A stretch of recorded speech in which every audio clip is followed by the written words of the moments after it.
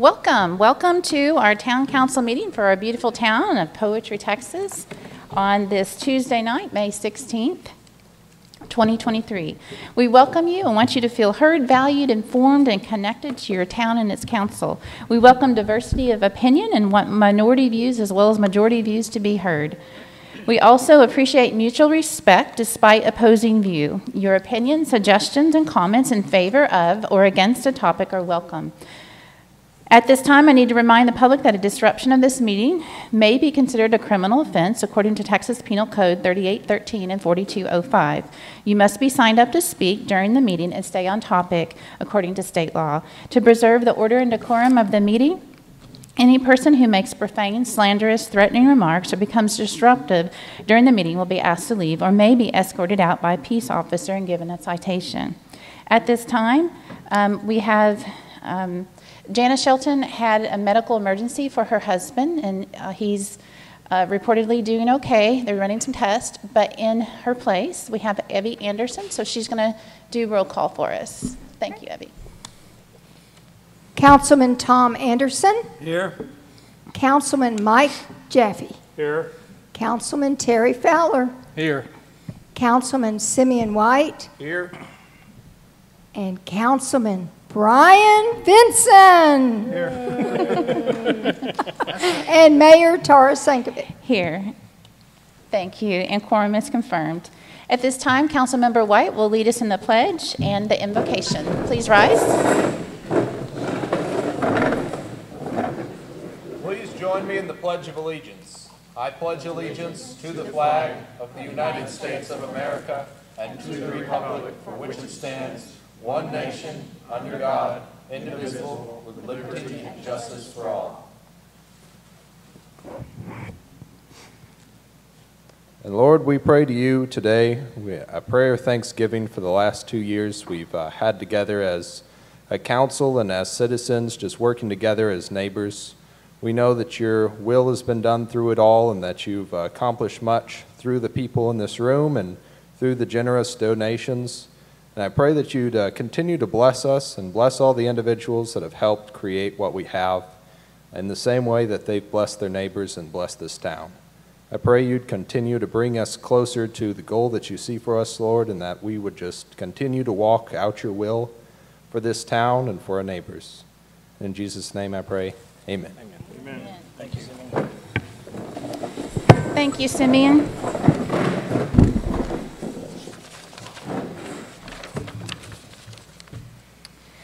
Okay, so under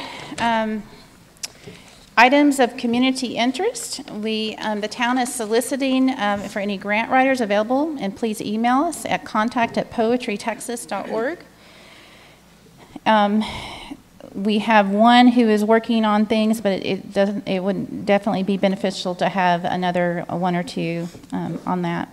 If you live in Kaufman County, we want to hear from our citizens. Anyone who believes they were adversely affected by the property ID split out in Kaufman County, please email with factual information regarding such to mayor.tara@poetrytexas.org.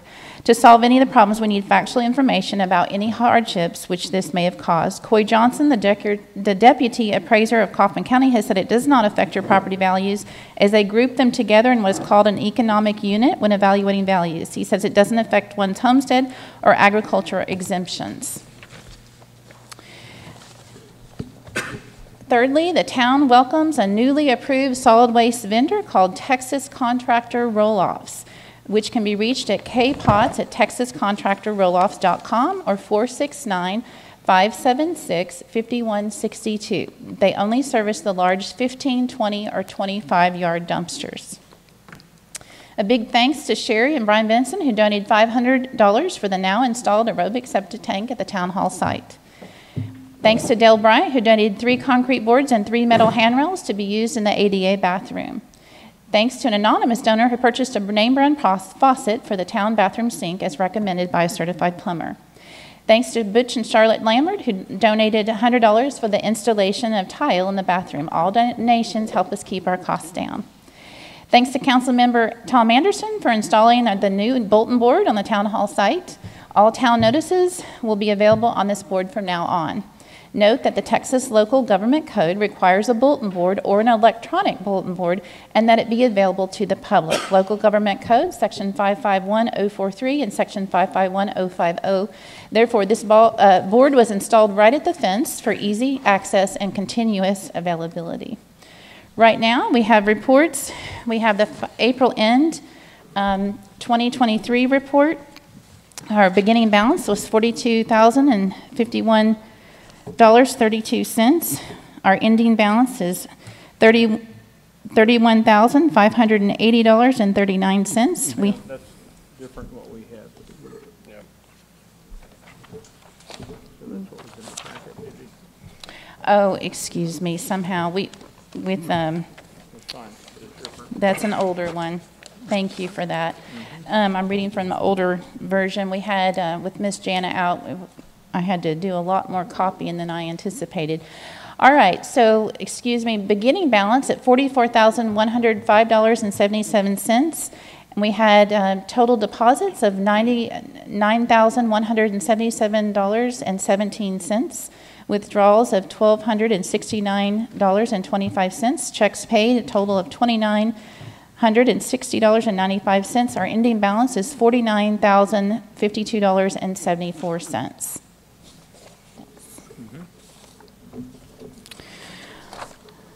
Okay, right now, since Secretary Jana is out, we're going to have Evie Anderson read her secretary's report.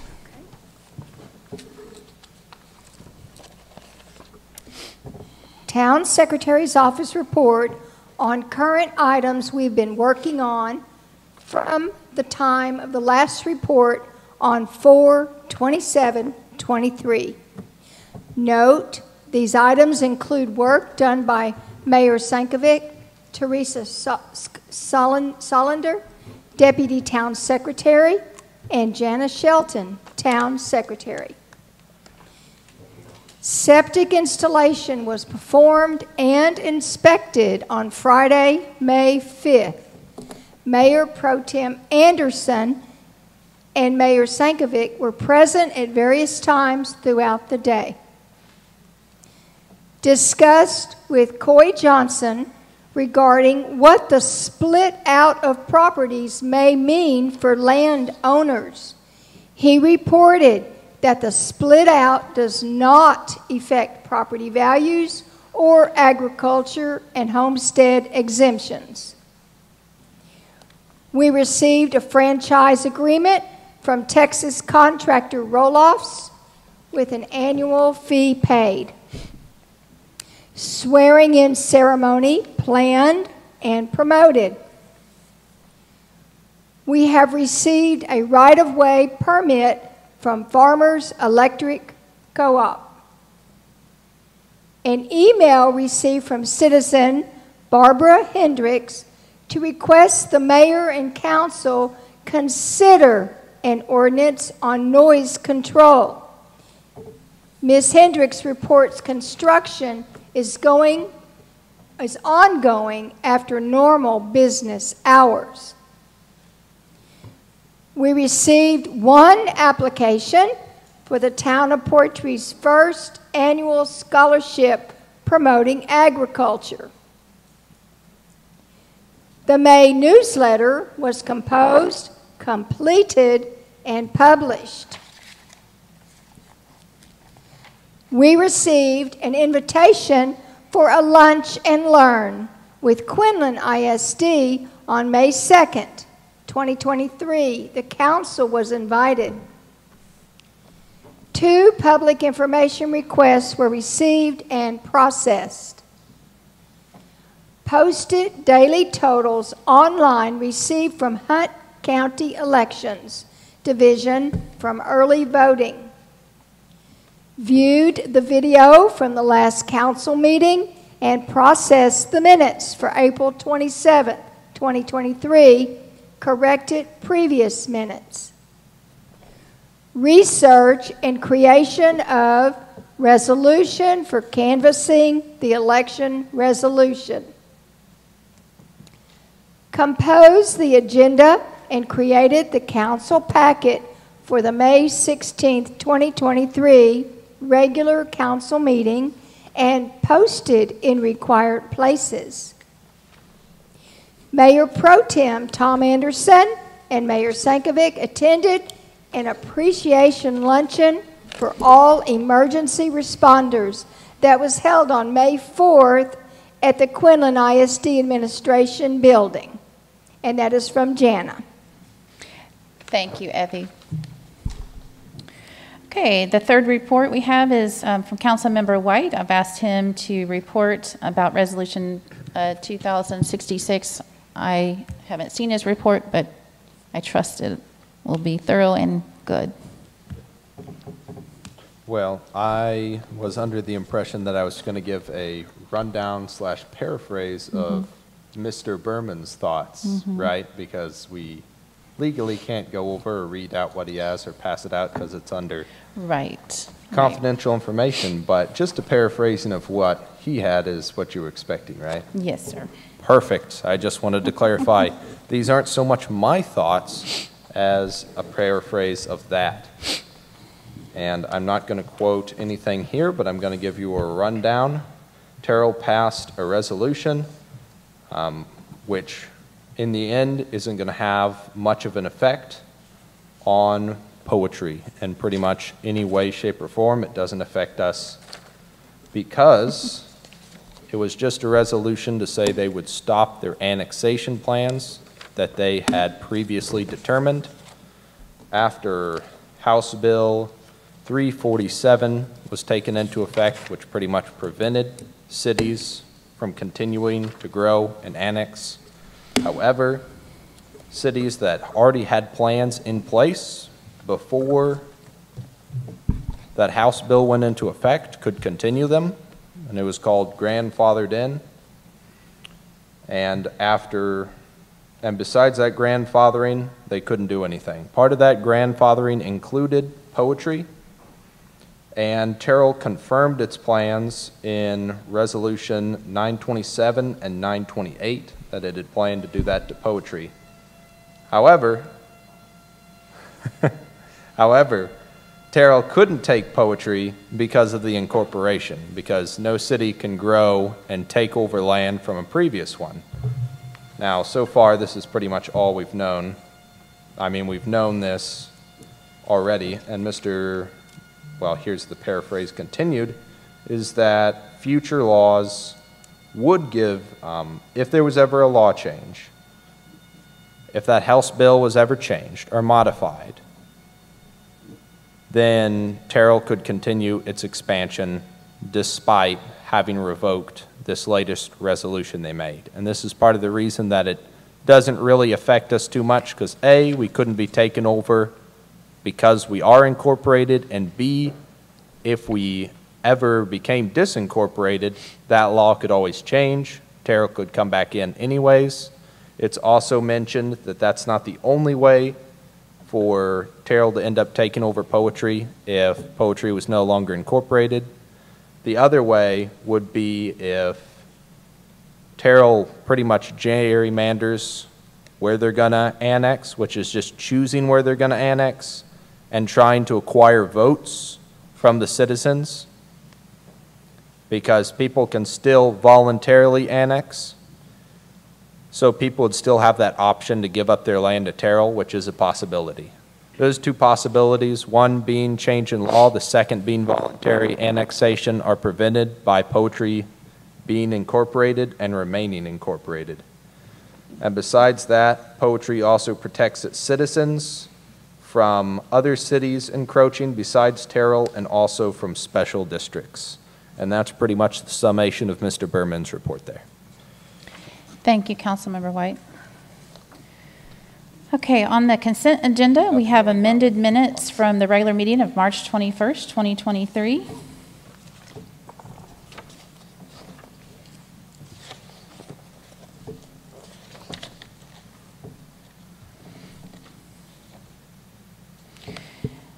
So I believe Councilmember Jaffe worked on that. Thank you, Mike. So is there a motion to accept those? Motion to approve. Okay. Second. Okay, we have a motion by Councilmember Jaffe, seconded by Councilmember Anderson. All those in favor? And that passes unanimously. Okay. Secondly, we have on the consent agenda the minutes from the special meeting April 27th, 2023.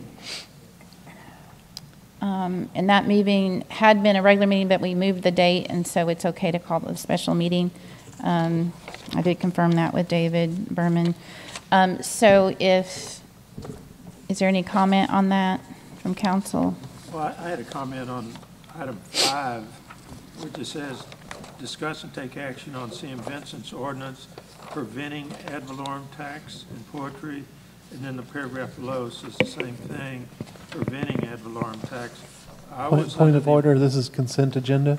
Do we need to move this to a regular agenda item? So we do. Why don't we go ahead? If we're going to discuss about it, let's go ahead and you got a motion to move it to the regular agenda. Sure, make a motion, we move it to the regular agenda. Okay. Second. All right, so we have a motion to move that so we can discuss it on the regular agenda. We'll call that item A. And seconded by Vincent. All those in favor? All right, and that passes. Okay, moving on to the regular agenda. Item A, minutes from the special meeting, April 27th, 2023. Go ahead, Tom. Okay, sorry about that. Yeah, item 5, where it says discuss, take action on C.M. Vincent's ordinance preventing ad valorem tax. I was under the impression these were procedures for ad valorem tax, that it didn't prevent it, it just offered procedures.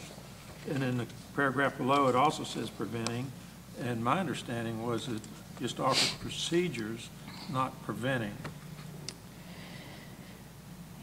Well, it makes it much more difficult. Well, that's not Yeah. the same. Yeah. No, it's That's not. true. I agree Well- with that edit because we can't legally say we have a 0%, so we can't prevent ad valorem taxes. We can just procedurally attempt to block it. So I definitely agree with that edit. Okay, What's so what wording would you prefer? I would say the word preventing to replace with procedures for, both in the title and in the first paragraph. Just both the same thing, preventing, change to procedures for. I think on the current agenda, we have it worded a little bit differently, and I kind of like that. It says restricting, establishing. So it kind of restricts it. I think if you say it's procedures for, that could lend itself to say, you know, for someone to interpret that we're actually trying to do a positive spin on it. Instead of saying restricting, it's more restrictive against establishing an ad valorem tax. Don't you think? I'm sorry, what are you saying the word should be? Well, on the current agenda for item, we have it worded, discuss and take action on ordinance restricting. So it's not preventing, but it does provide some sort of restriction on. It's not promoting the ad valorem tax. It is more of trying to put a restriction on it. But, I mean, whatever you guys, however you want to word it. I mean, if we're talking strict technicality, I'd say it's restriction on the implementation of ad valorem tax, because it isn't a restriction once it's implemented so much as Right. implementing it. Right. And the word that's worded here, restriction on establishing, but implementation, I think that would be a more Okay. precise and accurate way to word that. I think I agree with you on that. So that's fine, so it's restricting then. On the implementation of, yeah. Okay. Does everyone agree with that? Okay. Is there anything else that you noticed? So it's on number 5, and then where else was it worded that way? The next paragraph. It would be Okay. twice in item 5. On item 5, okay. Okay. Okay, is there anything else? Yes, we can have Jana, we can approve it with those amendments if you'd like. I make a motion, we approve it with the items we just discussed for item 5, replacing preventing with Okay. restricting implementation. Okay, is there a second on that? Second. Okay, so we have we have a motion by Anderson, seconded by Jaffe, for approving the minutes as written, except for replacing item 5 in the subsequent paragraph with the words, striking the current words and using restricting the implementation instead. All those in favor? And that passes unanimously. Okay. Okay, on the regular agenda, we have item 1. Okay, we have discuss and take action on the voluntary annexation agreement with addendum for Lori and Andy Bass, authorizing commencement of annexation proceedings for the property located at 16750 CR 248. So Attorney Berman gave us the addendum, and he wanted to make sure that they understood exactly what this meant. And then I did reach out to them several times. They did finally submit a legal description. It's not the full warranty deed, but Attorney Berman did say it will suffice. So we have what we need from them. They have signed the initial agreement, and then I will get with them and we can put all this together with them if the council approves that. Now, one of my concerns last time was that they specifically were doing this so that their property line would be redrawn, and we don't have control over that. Are they aware of that at this point? I did reach out to the appraisal district, and he said that absolutely they can. Okay. Once this is done, then they can do that. Yep. So, and I did convey that to them as well.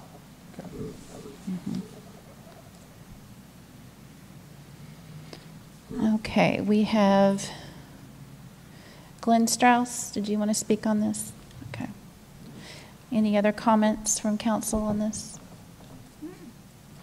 Okay, is there a motion to accept this? Now, again, this is the first step in my understanding, and then we have to bring it to a public forum to finalize some of this. But the first step is to give this to the Basses, have them sign off, and then there's another step to it, is what Attorney Berman was saying. So, okay. I'd make a motion we accept this addendum. Okay. As shown. Okay. Is there a second? Second. Okay, we have a motion by Anderson, second by Vinson, to accept the addendum with the voluntary annexation agreement. All those in favor? And that passes unanimously. Okay. All right, item number 2, moving right along. Discuss and take action to pay town's legal bill of $780 for last month. I'm in favor of it, and I'd say that for future bills like this, we might want to put it on the consent agenda just so we can save some time, especially if it's going to be a monthly payment. Mm-hmm. That's not a bad idea. Did I miss it in the packet? We didn't get the itemized statement this time. You didn't? Okay. We got a list of charges, but it wasn't itemized. So, would you like to see that? Yeah. Okay, here you go. There you go.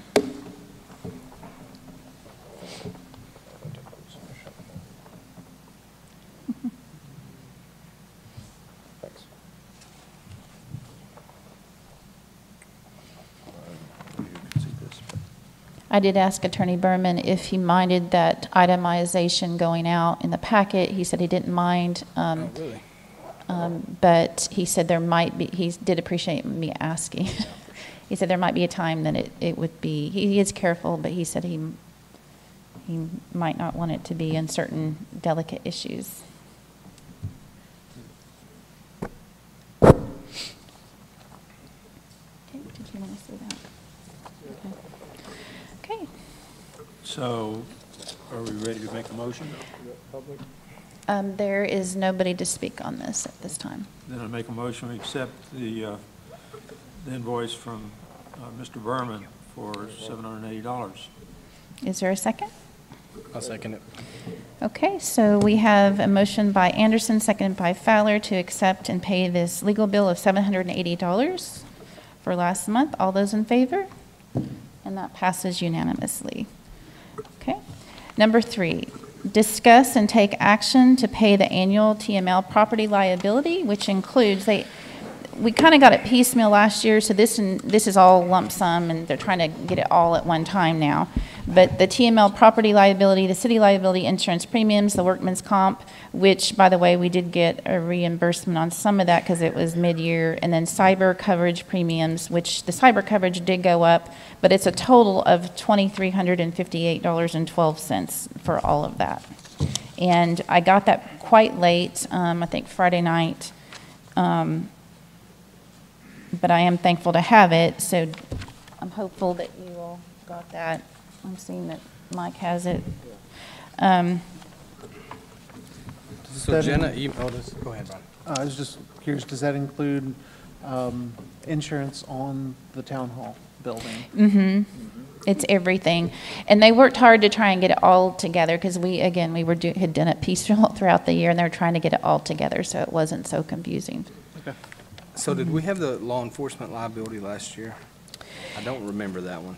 Well, so since we had to have workman's comp, it kind of stepped us up into a higher level. We were in the micro cities, and now we're kind of not the micro city anymore. So they mandate that you do that you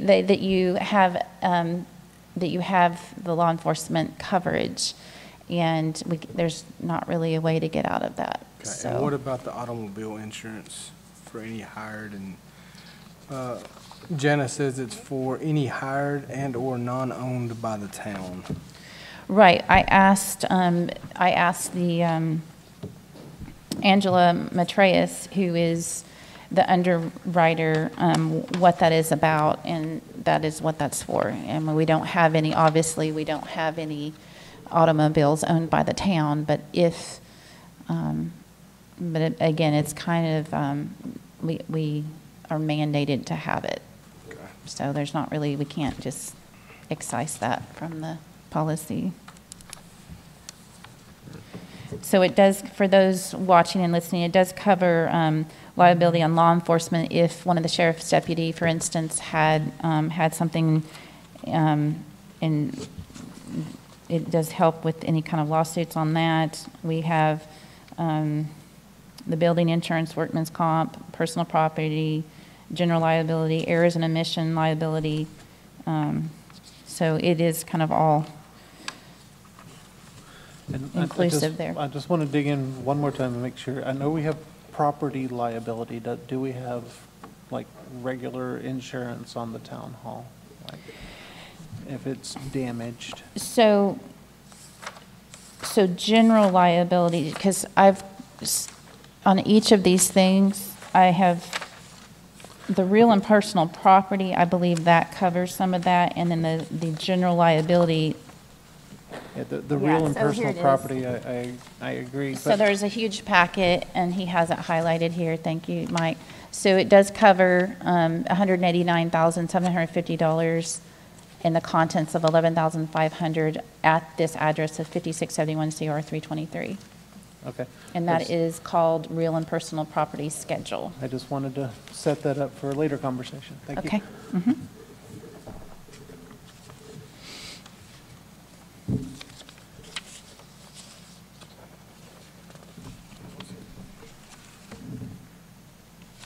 Is it a one-year policy? It is.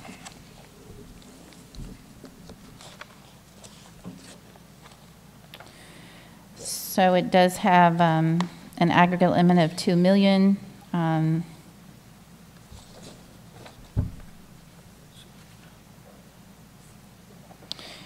It has a $50,000 cyber extortion aggregate sublimit.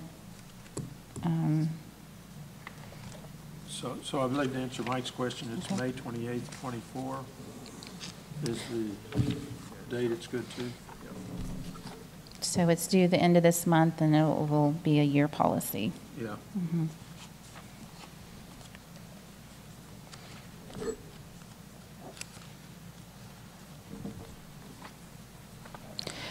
Evie, is there I don't see a number 3 here. I see it. Oh, wait a minute. It's sticking. Okay, there's no one to sign up to speak on this. I see. Okay. And I make a motion we accept this TML insurance as shown. Okay. I know my house insurance is a lot more than this. So, okay, do we have a second? I'll second it. Okay, we have a motion by Anderson, second by Fowler, to accept this all-inclusive annual TML property liability, city liability, insurance premiums, workman's comp, and cyber coverage premiums of $2358.12. All those in favor? And that passes unanimously. Okay, number 4, discuss and take action on the ordinance to canvass the May 6 election results. Okay, so we did get the Hunt County canvass, I think a week ago. They had one provisional, and they were decisive in getting that out. Kaufman County, on the other hand, I didn't get any information from them until last night about close to 6 o'clock, and they had reportedly 9 provisionals, and they had a board come in yesterday. My understanding was it was people outside the county, but I'm not 100% sure on that. They just said they'd bring them in, and then they decide on the provisionals. And again, provisional ballots are for those who aren't, they go ahead and let them vote, but they're not sure that they actually are valid because they're not sure they're actually citizens who are able to vote in the town of Poetry election. So then the board decides if they are truly in the town or maybe they're not. So. And when do we get those results? So that came last night, and Secretary Jana sent that out, I think, at 9 o'clock last night. Well, I'm or looking something. at it, but it shows unofficial, and it shows 0 provisional. Oh, ED votes. So when it says, yeah, I know, they have their own little code. Early voting. Early day, so they have early voting, and then they have election day. Election day is ED. Election day voting provision, when it says ED provision, that is the provisional vote. So 2 of the votes out of the 9 did count. So, and then those were added in. Terry, when you have an opportunity, not that it affects this vote much, but would you see if I was on that list? Because I didn't get anything after 9 o'clock last night. Did I see a what? Will you see if I'm on the 2 list? Oh, Okay, and I can give you this if you'd like to look at it. And there is an extra copy over. I noticed last over night, there. Brian, you weren't. I'm sorry. Yeah, the Jonathan Blake's on there, and you've been removed. So the handoff begins. Whoops, I had nothing to do with that. All right, but I can give you my copy if you'd like. Simeon Sharon has. Okay. I just want to look it over real quick. Okay, sure. So the 2 votes, I did go ahead and add those into the ordinance. So right after I received that, I think it was 5:38 last night, within the hour, I amended the ordinance to include those 2 votes, and it kind of went down. It added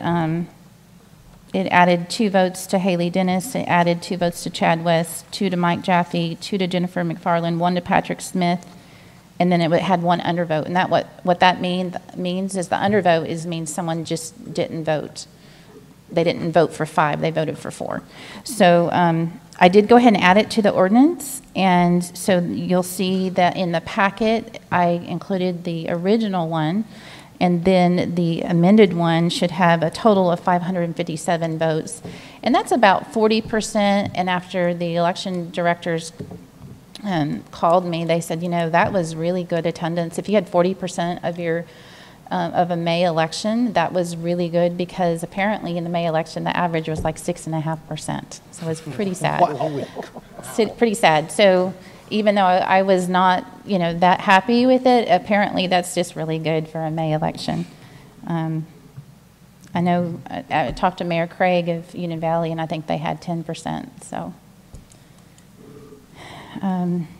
So on this ordinance, I went ahead and Hunt County, we had 88 early and absentee votes, and then the total votes received on election day was 314, and that's a total from Hunt County of 402 votes. Kaufman County, it was 100 early votes, which I thought was very interesting because there was 100 early votes, and then there was 53 on election day, plus the 2 provisional votes. So that's a total of 55, and then that was a total from Kaufman County of 155 votes. Combined totals were 557, as I mentioned.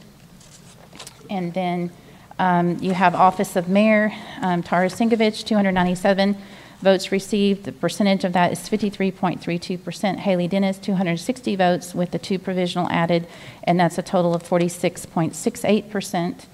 And then on the Office of Council Member, Chad West received 254 votes, that's 10.28%. Jonathan Blake, 262 votes, and that's 10.6%. Mike Jaffe, 429 total votes, and that was with the 2 provisional added, that's 17.36%. Ivy Campbell, 256 votes received, that's 10.36%. Jennifer McFarland, 141 votes, that's with 2 provisional added, 5.7% of the vote. Patrick Smith, 244 votes, that's with 1 provisional added, that's 9.98%. Terry Fowler, that was 318 total votes, that's with 2 provisional added, that's 12.87%. And then you have Tom Anderson at 284 votes, that's 11.49%. Simeon White, 282 total votes, and that's 11.42%. So the results of that, when we combine the 2 counties, which is a task, so we have in the Office of Mayor, Tara Singovich, Council Member Mike Jaffe, and these are all 2-year terms. Council Member Terry Fowler, Council Member Tom Anderson, Council Member Simeon White, and Council Member Jonathan Blake.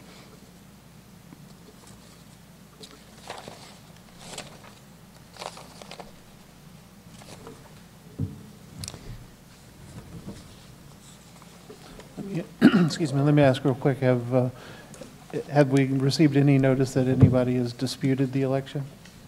I have not. Okay.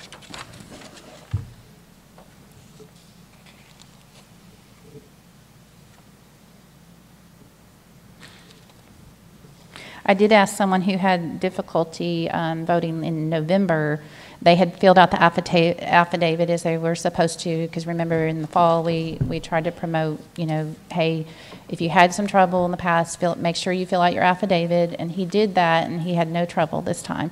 And in the past, we had upwards of 60 provisional votes, and so to have a total of 10, 9 from Kaufman County and 1 from Hunt County, I think that each of the counties and the citizens have done just that. And it is a citizen responsibility to make sure that they're registered, and that if there's any problems no one else can do that, not the spouse, not a council member, they can't do that for you. You have to go and file the affidavit. And as we know, the state mandates that if any part of your property, even a foot of your property, of your primary domicile, is connected or in the town proper, then you get to choose whether you get to vote or not. So, but if the county, so if you haven't made that choice publicly, then you might have to fill an affidavit to do so.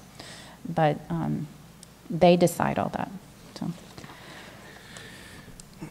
So there's 3 I know of. There's several other that's I guess voted provisional, but there's 3 that said they voted provisional, and they are on the list from Kaufman County as eligible voters.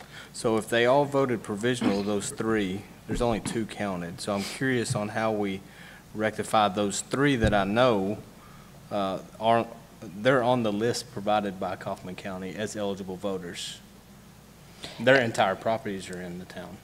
So I don't handle all that. So do we just call Tandy and ask her? Yeah, you can call Tandy, because Okay. I had, Jeannie gave me the name of the provisional in Hunt. Okay. She checked with the Secretary of State, and that's public information, and so if you called her, send a note to Tandy. Yeah, You I don't can think it request changes a the name. election, but It doesn't, but it is one more available. provisional vote that I see should clearly count. In what county was that? It's in Kaufman County. In Kaufman County? So I don't know who the board is. I don't have I'll any of just the send an information. email. But I have Doesn't requested. affect this, does it? No, I have, well, I mean, if the board decided yesterday, the election board, and there is a issue, then you definitely need to talk to Tandy about that. Tandy. Yeah, I don't think it changes anything, but if they're on the list that was provided before the election of eligible voters, and then they tried to vote and they had to vote provisional, I don't know why all 3 of them wouldn't count. It looks like 2 of those probably counted, but regardless, it doesn't change, I don't think. So I have myself requested an updated list so that we can have an updated list. I don't Okay. currently have a list that's like a year old, so Okay. I don't even have I'll share the one I the have. most current list. So, okay, So us canvassing this is, we're canvassing the data that we've received. basically, yeah. Okay, We're just, that's fair enough. yep. So we have citizen Shelley Smith.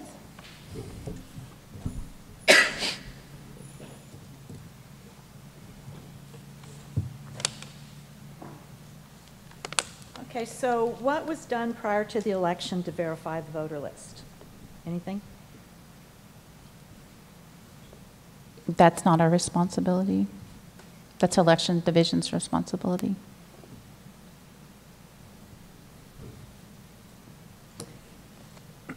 So you don't know if there were any voters found outside of the Poetry area that are on the voter list? Again, that's the election division of each county. That is their purview. We have nothing to do with that. Is there going to be an election committee going forward from now on? Again, the elections division is hired. We have a contract with them. They handle all of that. In fact, we're supposed to not even deal with, legally, we can't. We can't have anything to do with that. They legally have to handle that. But an election committee would ensure that things were filed on the deadlines and that sort of thing. Are we going to have any of that? Tom and I looked into that in the fall, and we were told explicitly to hands off. Do not touch it. So no citizen committee or anything? Well- Like who is supposed to get all of this stuff on the calendar? Which this year it was 30 days late. So who's supposed to do that? If nobody's supposed So to touch it, how does it happen? So the city secretary is mandated to put things out, and the only thing that was late was the candidates who were the notice of candidates, but because we didn't have a city secretary at that time, but everything else was on time. So we legally, you understand, legally it has to be. We can't do that legally. Now, if a citizen wants to buy signs that say "Get out and vote," absolutely they can, as long as they don't endorse, without. I mean, they just can't. Legally, it has to be handled by the elections division or a company that is in agreement with that. So the state elections division is supposed to put it on our website and all that sort of stuff to make the announcements for all of that? Or should we have a committee? The city secretary's responsibility is to do that, and she did do that. Well, when we had a secretary. Well, So if we don't have a secretary for the next election, then nothing gets posted? if we have a proposition, then I can do that. But if I am running for office, I cannot do that legally. So that was where our sticky wicket was. So but we have a city secretary. So anyway, no, we do. All right, Patrick Smith. Okay, Joshua Sinkovich. Okay. Okay, anything else? So to pass this, do we need to make the amendments of the numbers? I've already Or amended that. was the new one online? Yes. Okay, that's Yes. fine. Yeah, the new one. Yeah. The date format's a little different. It's 2023-5-01 is the clue Yeah. that it's the newer one. Okay. Oh, yeah, I didn't put that on because it is the first ordinance, so. Yeah, the other one was, So it has been labeled 2023, ordinance number 2023-0501. yeah, and it does have the correct numbers on it. Thank you for checking that. So make a motion, we accept the ordinance for canvassing the election. Is there a second? Second. Okay, we have a motion by Anderson, second by Councilmember Vinson to accept the canvas ordinance of number 2023-0501. All those in favor? And that passes unanimously. Okay, moving on to number 5. Discuss and take action on the addendum to right-of-way ordinance. So this came into play when we were Well, going back and forth with some of the, well, actually FEC, who, when they have a franchise agreement already with us, and they, they're kind of where we receive quite a bit of our revenue already, then their fees are waived because they're kind of grandfather claused in. But the question came up is the insurance going to be sufficient for what is needed? And the attorney says yes, it'd be under item 4. And there's one of 4 items for the construction security. There's a construction security deposit of 150% of the cost of that. And so the insurance actually, but in order to make it a little more straightforward for our vendors or folks who are asking for this right-of-way application and permit, it just makes it easier for them, and it's just a little more straightforward. So Attorney Berman submitted an addendum to make it a little more straightforward. So. So we know, Tara, I don't have any feel for the size of these numbers, but it's big numbers, 5 million, 10 million. I mean, are these industry standard numbers that he used? I asked him, I thought that was a little high for that minimum, and of course council could make it lower. I just felt like it was pretty high. Yeah, I don't know if they're used to big numbers. I mean, Encore might be, but I don't know that, Spectrum or one of these other, Spectrum small. probably is, but I would have concerns about Monster. Some of the smaller companies, Yeah. I have concern as well. So I felt it was pretty high. What is our solid waste vendors? It's 1 million, 2 million, isn't it? It's Yeah. 1 million for them. We lowered it. Remember, we felt like with them, we should make it a little easier for them. I think for the lack of infrastructure we have, I don't see a reason why 1 million wouldn't. I don't want to cause undue hardship to someone trying to do work in the right of way. That seems like a lot of money to me, $5 million. Yeah.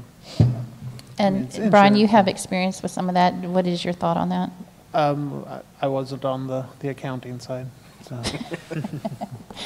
So do you think it should be, I mean, it's 10 million, 5 million minimum, and 10 million, 5 million per occurrence and 10 million aggregate, so that seemed pretty steep, but, Yeah. Now, I mean, I do think, know back in like the early 90s, my dad and I had a car lot, and we had to have 2 million per vehicle. So now I think the law may have changed since then, but that was insurance, or that was the bond. So I mean, it was like $60 to carry that bond, but it was cheap. So whether or not the numbers are what we think they are is a whole different thing, but it would be nice to know if it's an industry standard. And we don't need to get into the business of our vendors, but again, if it's $60 to carry a couple million, then Well, that's not an undue hardship. I'm thinking in the context of what's going on down the road with the tree trimming and Spectrum and all that, is it, what are we insuring against and who's receiving? So I'm thinking the bucket truck, let's say the bucket truck goes haywire and swings out into traffic and somebody hits it and they're killed. $1 million is not a lot of money in a Right. it's true. automobile suit these days. So, but is it destruction of other people's stuff in the right of way? Or is it destruction of citizens' property, if they tear up your gate or wreck your, I don't know what? The way I read it, it was the destruction of city property or town property, which we don't have a whole lot out there. Right under that, I'm reading, it says, personal and advertising injury, owners and contractors' protective liability, explosion, collapse, or underground hazards, XCU, coverage limits may be reduced upon demonstration of fiscal responsibility acceptable to the town. So that's kind of their out, I guess. So we're saying, hey, we'd like you to have this, because it does include products completed, operations to be maintained for 1 year if applicable. And so maybe we... Well, I don't know that this is a bad starting point. We can always pass this and amend it later if somebody comes to us and says, we That's just my can't do suggestion, that. is pass it and then. Well, see and it's what our attorney recommended. If so. there's objections Yeah. by them that says, we just can't do it, well, we can come back and review it again. Of course, when you do have someone wanting to get a meter in or like I've had lots, I mean, I've had several people or vendors trying to get things accomplished, and they want it like yesterday, so time is of the essence. But I do see that out clause, the coverage limits may be reduced upon demonstration of fiscal responsibility acceptable to the town. So it might be that, I don't know, do you want to take it case by case? I mean, keep that there, and then... Well, and this reminds me too, it's a little bit of a rabbit trail, but what about Poetry Water? I mean, are they going to be subject to permits and insurance and all? Because they're probably the tiniest of the operators in our right-of-way. So... Their right-of-ways are on the city property, I mean, on the citizens' property. Now, they do cross streets and stuff, go out over the state but your a little bit. easements are typically on the citizens' property. Okay. So, but they do cross the streets and stuff, and I had a small conversation with Philip about that, but I think we're the one writing the rules, so I don't know. Yeah, do y'all have that type of insurance? I mean, I wouldn't imagine y'all would. By y'all, do you mean Fowler Welding? Yes, well, no, I mean No. the representatives here of the Poetry Water. I don't know what our coverage is. I can't speak honestly about it. Any idea on And just that? to be clear, Yeah. this was brought on by FEC's wanting us to do this, right? Well, they were a little confused by the, we their didn't have legal said, hey, you don't have an insurance requirement. I'm like, well, we kind of do, because it has to, one of the 4 things that the state requires is insurance, but it wasn't spelled out, and it was confusing. So I'm like, well, let's just spell it out and make it easier. So, but this, I don't know, I think that's But so steep. you said that FEC is wanting to put in a meter, but we already have FEC fairly well grandfathered in, so it's not going to interrupt FEC installing a new meter, correctly? Correct? It is. It is? Well, so it's been kind of back and forth with them for like weeks now. Okay. And I've presented the ordinance, I presented the application fee for them, or the application form. I did get it, they did send it back filled out, but their question was about insurance. I said, well, it's one of the 4 things. You can present insurance and then we'll all be good. And then the fees waived because we already have a grandfather clause agreement with them, so they don't have to pay a $100 fee every single time they're in our area, because they're in our area quite a bit, and we already are receiving franchise revenues from them. So there's, and that's one of the reasons we already have that agreement with them. But it did come up in part because of what their questions were. They were confused by the ordinance, and Okay. they're used to seeing some sort of insurance requirement spelled out. Well, and this does that, so I think it gets us over the hurdle, and again, you guys can come back and revisit it in the future, Well, and if needed. Get into a predicament, to Tar's point, in 1A at the bottom, it says, coverage limits may be reduced upon demonstration of fiscal responsibility acceptable to the town. So, Seems like if we got in a pickle, we could say, we're satisfied that FEC is adequately insured, go ahead and put the meter in. and this is an administrative thing, the clause here, I believe. So if it's not like, I don't think that that's something, in what I've ascertained from David, so there's a little bit of administrative leeway. So I could present it maybe on the forum, and if you guys think it's acceptable, it's sort of an administrative role. It's not something that you actually have to vote on, since it's already in the ordinance. Right. So it could be discretionary, and then I could, consult with, 2 or more, 2 of you at least, and then put it on the forum. And if you guys are, and we could have a special meeting if we need to, but if you were in agreement, then we wouldn't necessarily, because it is written in this that there is some flexibility there. But I guess I'd say we're not experts on this. They are contractors, and Mr. Berman presumably. So I guess as Mike said, I'd say go ahead and pass it. And if we get some pushback, then we come back and review it. If not, then it flies like it is. And that would be my suggestion. Well, and if you have a big event of a big catastrophe, I could see where it could go into the millions, multi-millions of dollars. I mean, God forbid, but it does happen. Yeah. Well, absolutely, I agree with that, from lawsuits. So do we need to email Berman about the applicability of this and who's a vendor and who's not? To Mike's point, is Poetry Water a vendor or a contractor this is applicable to? Yeah, I think we could. I think I touched on this I don't mind emailing, before. but Yeah. we need to figure out because in my opinion, just to be clear, when I had this conversation with Tara, I didn't feel like this was needed right now because FEC is actually working for Spectrum, and that was just my opinion. Spectrum has the permit. They need a power source to energize their system, so FEC was working for Spectrum. So in my mind, I didn't see a reason to hold up FEC and Spectrum, but I don't have a problem as long as we get it passed so they can get on with Right. I was work. trying to expedite as much as possible. Since again, I don't want to hold up someone's meter, but we have, it's like, okay, just get me the form, and they did provide the map of where it was going to be. That's one of the requirements. We waived the fee for FEC because obvious reasons, and then they just had to fill out the application form. But I'm actually still waiting on the insurance of all things. I said, look, this is one of the 4 criterion in our ordinance, but this will spell it out better. So. Well, and to your point, Terry, I think where they're putting in meters for Spectrum's little repeaters along the path, they're working under Spectrum, but their new 3-phase coming from down That's by different, 276, that's a whole other project, all the tree butchering stuff. That's a main feeder line they're bringing in to support poetry. So that should be a permit and should have insurance and all of that, because that's a pretty big deal. Do we have any citizen comments?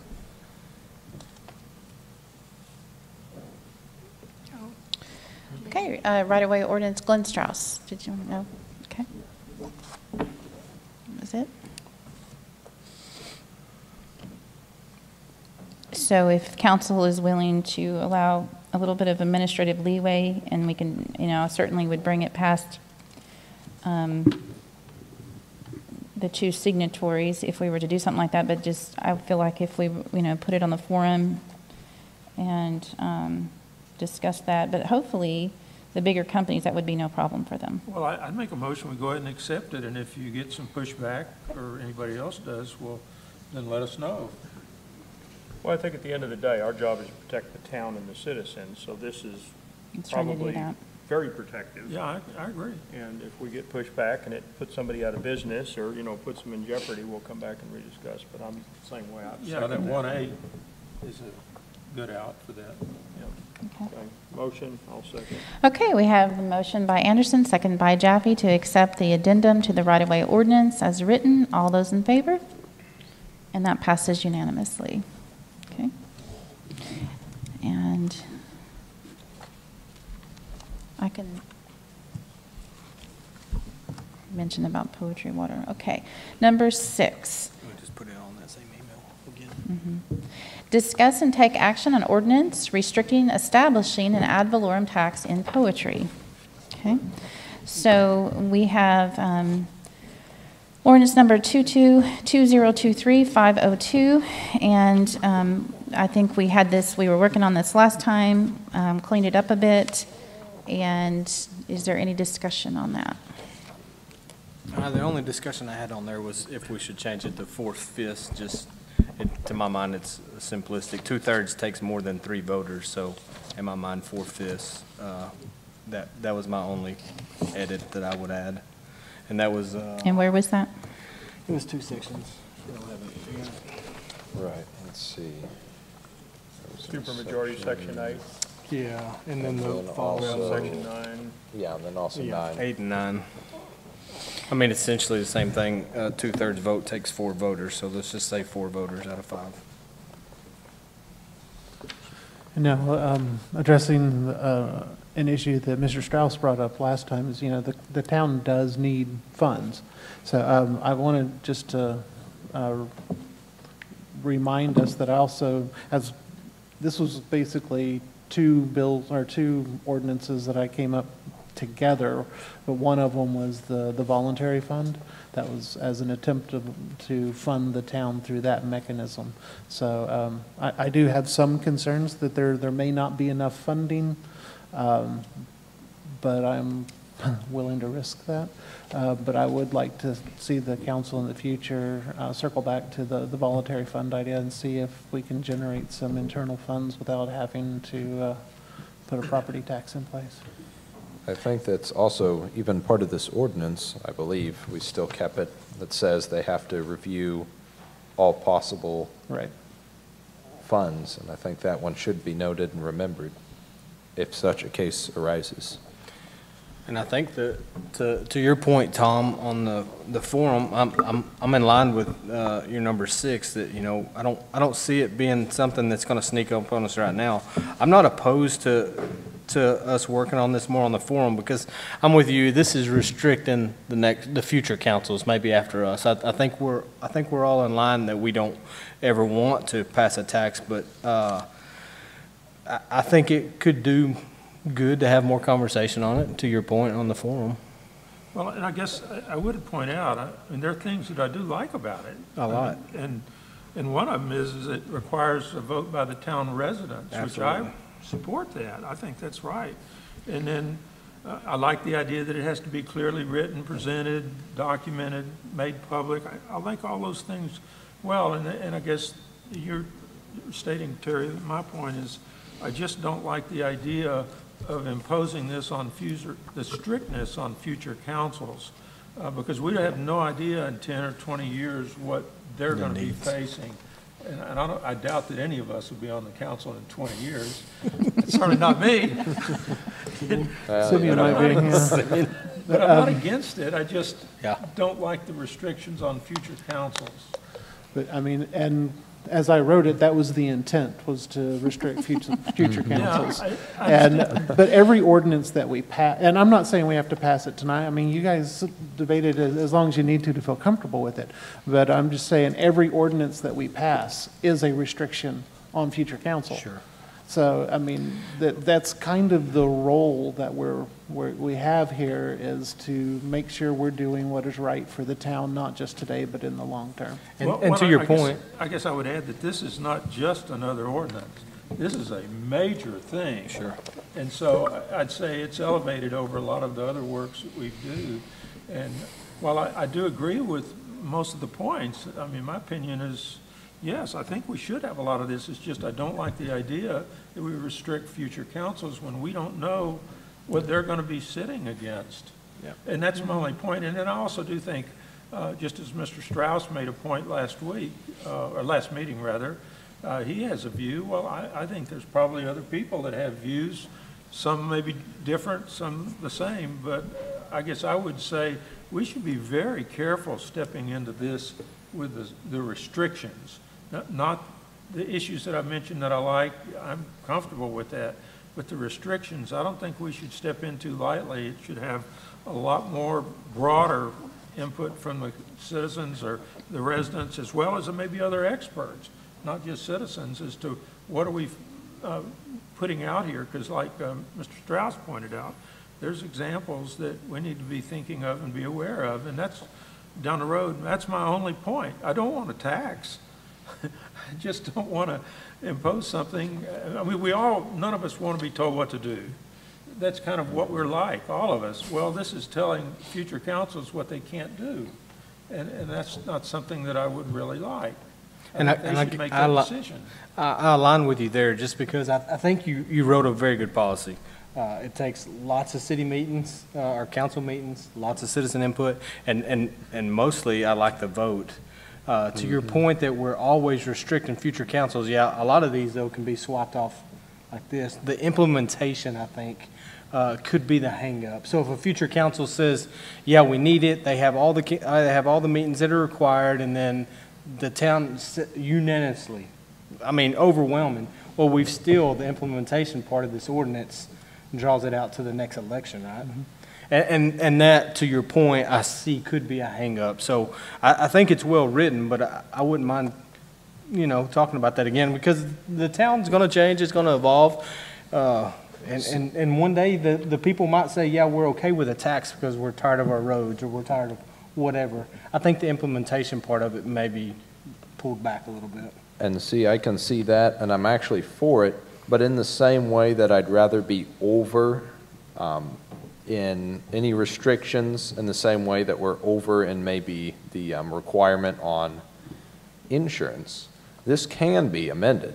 It just requires 4/5, if we accept your edit, which I think would be good, 4/5 of the council to do it. So if they don't like any of this, if the But even that citizens edit elect, wouldn't go into effect until after the next That's right, too. election. It's an implementation as well. that's true. Yeah. Yeah, So the process is the punishment, to use a popular term. that's Okay. true. There is the chance of them just writing another ordinance that tears this one apart somewhat. I know that's been thrown out there as a possibility. I don't know how, I hope that that isn't a real possibility, but they can always change it if they want, and this does put some restrictions on them, but only in as much as it'll make them be careful. It will make them work a little bit if they really want to put a tax on everybody, but I don't think it'll make it impossible. Well, let's hear from some of our citizens. How about Glenn Strauss?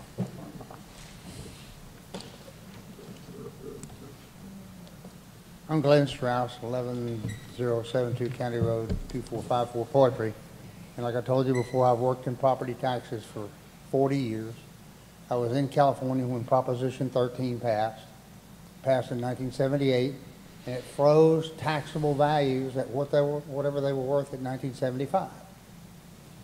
And it has absolutely wrecked the infrastructure of California. They don't have any money. And I think it's unrealistic to pass a real severe ordinance, because this town's going to grow, roads are going to get worse, and the council is the one who would suffer the pain of passing a property tax. So you're hiding behind an ordinance that you're passing yourself. Here, you're hiding behind a bunch of sandbags. Now, some restriction, yes, but this 2/3 or whatever you're talking about, I'm opposed to that because I've seen what it did in California. Thank you. Thank you, Glenn. Dale Bryant? Patrick Smith? Joshua Sinkovich? Oh, did he leave? Okay. Okay. Well, and we don't know the future. That makes it difficult, and it's yet to be seen how much revenue we actually do receive from sales and use tax. We won't really know for like an entire year. So, Well, it sounds like, I mean, really, most people are in agreement. I don't think most of us want a property tax now. Most of us realize that one will probably be impending in the future, and that we should have some restrictions in play, and that this might be too strict. So I'd love to hear if anybody has any specific, sections that they want to cut, or parts of sections. Because, I mean, this is how we're going to get through this and pass this very important ordinance, is us pointing out specific things and cutting them like we did last meeting with. And I think very good sections, very good to remove the sections that we did last time around. If there's any more, I think let's go ahead and knock that out. Maybe we don't get it past this meeting, but if we've got anything, might as well progress. Well, I don't disagree with Glenn Strauss. The only reason I brought up 4/5 because it just makes number sense, right? 2/3 is 3.3. So I'm okay with the majority being 3, but I just want to call an apple an apple. If it takes 4 voters, if that's the intent of the council, it should say 4 voters. If the intent of the council is 3, it should say 3/5. thank you for that clarification. But that's the Yeah. only reason, that I wanted that in there. Okay. I don't disagree with that. Could devastate, you could have 4 council members that's adamant against it and one that's saying, man, we really need it. So that's the only reason for the 4/5. But as far as the implementation, I'm with Tom. I think maybe we should consider time and difference on the implementation, because we do have all the meetings set up in there, and we do have a citizen vote, which what does that vote look like? It doesn't say. Is that going to be held at a regular voting time, so it doesn't That cost wasn't more? my addition, so. Let's see, what section is that in? So I guess my concern is a little bit that it's repeated twice daily on official broadcast mediums such as radio, television, or equivalent communication mediums. So if we're needing money, that sounds pretty expensive. That's only if we have That's only if the town has those facilities. If we're not doing broadcast media, Okay. then we're not needing to go to, Channel 4, Channel 5 and put something out there. That's if we're doing it internally. I guess I'd say, add a point about the 4/5. Actually, I think this is such a serious, important thing to do. I have no problem with the 4/5 just because of this importance. In fact, that's my whole feeling. This is not just another ordinance. This is a really significant ordinance, and it deserves time and more input than we've had before. I mean, I think, I appreciate what Glenn has said, and I would say there are probably other people that could give us advice that are more experts than we. So I guess my only feeling is we need to take our time, have more meetings, have more presentations, and Tar, whether it's a matter of having this as an only item and encourage people to come, I'd say I'm in favor of that. It's just that's important an issue that we shouldn't take lightly. This ordinance, I mean. Yeah, I agree. It's more important to get right than to get right now, so. That's right. Yeah, that's a good way to put it. Let's move forward. So are we in agreement with the 4/5? Is that how you want to word it? 4/5 of the total members? I'm in The town favor council? of that. I think 4/5? that's good. I mean, Okay. even in our federal government, in some things, a supermajority is required, and it's 2/3, which in this case is really 4/5, and that's clearer. So, I mean, I'm in favor of that. I can also see cutting section 5 with the implementation date, because after all, that's, I mean, we'll still get a property tax if it's implemented. That just allows less flexibility for implementing it. I would suggest that if we're not going to pass it tonight, that in the future, there's a workshop or something held, and we go ahead and reclaim the time that would otherwise be used to discuss it. Yeah. That's, Brian, I guess that's my point I would Suggest a agree workshop. with. It's a special workshop or whatever form should be. Okay. All right, noted. Okay, so No action. no action except to maybe amend that to say 4/5, and then we can consider a workshop maybe. Okay. And I guess I'll just go on record, I agree with Glenn Strauss. I would like to see a majority, just because all that does is take it to a vote. That's the majority of the council saying, let's take it to the citizens. That's not a 4/5 vote. That's all this is, that's all that's allowing us to do, either change it or take it to the citizens. So I'm okay with the majority rule on that, but we can debate that, or not debate it, but we can discuss it on the forum or another platform. Okay, so no action tonight, and we'll discuss it later. All right, number 7, discuss and take action, letters to the mayors and commissioners of Hunt County, urging them to consider a resolution opposing the formation of special use districts by developers. So Councilmember White worked on this, and then this was just yesterday. I just kind of put our seal on it, and I didn't put that in the packet just because it's not been passed. Not the same one we had? It is the same one. I just kind of, and then I actually made a signature page just because it kind of lends, that way each of you can sign it, and it's a little more oomph to it. But this is the same. It's the same one. All I did was put our seal on it, and I put the date on there, date, place, and then I put a place where each of us could sign it so that it looks a little more substantial. Okay. And it's just, When are you planning on mailing I didn't it? change anything else. Huh? When are you planning on mailing these? Well, as soon as it's approved, and then we can each put our John Hancock on it, Sam, before Thursday? if you wish. I don't know if it should be my signature or Jonathan's. Oh, okay, I hear you. Yeah, why don't we go ahead and we could actually sign it tonight if it's approved, and then that way we'll get it out.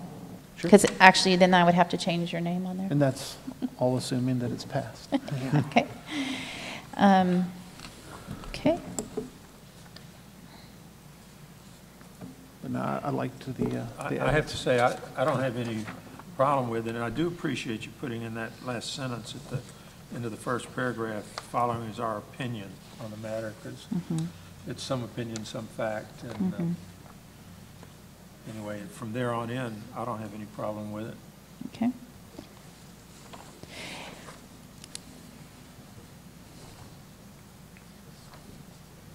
Okay, we have letter. Glenn Strauss, did you want to speak? Okay, he passes on that. So we're going to mail this to Hunt County or to all the cities Well, in Hunt County, or where are we going to mail it? Well, he wrote it to, I mean, I think that if Hunt County wanted to do like Kaufman County did, then they would present it to all the mayors. I don't even have all the mayors of all the cities' addresses at this point, but we could research that. But we could definitely send it to Judge Stovall of Hunt County, and then he could disseminate that. But however you want. I mean, on Thursday when Secretary Teresa's in, we could put her to task on collecting all those, and then we could definitely make those copies. The only caveat to that would be that we would need 2 signature pages from each of you, and then have to photocopy probably. Well, we So- can't, if the notary isn't here, we can't sign it, can we? Well, you can. She attests my signature. She's only attesting my signature. You could sign it, and then before I sign, I will have the notary Janice Shelton. I was understanding she legally could not do that. She has to see us. She's only attesting my signature. She wouldn't have to attest each Tara of can yours. sign it in front of her. Yeah, I could sign it in front of her, but each of you just sign above here. She's attesting my signature. You know, just a late in the game thought, I wonder if it would be helpful to include the Kaufman County example in this, so they see kind of We could. what we would like them to ask Hunt County to create, right? I think so. I mean, what I'd originally envisioned is that we send them both the minutes for Rockwall, the ordinance for Rockwall, and the Kaufman County ordinance. Might as well give them all the Right. supporting documents. Yeah, make it And then easy that on we them. send this to the cities and the county itself in Hunt, so that the other cities can hopefully put pressure or suggest to Hunt to implement this, so we aren't alone in our efforts, but also give it to Hunt so that they have the ability to consider it just with us.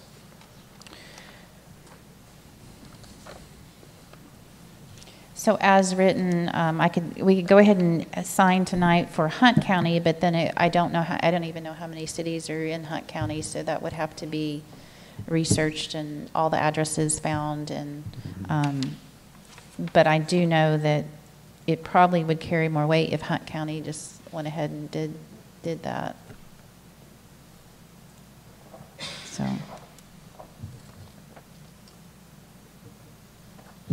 But I'm open to what council wants to do.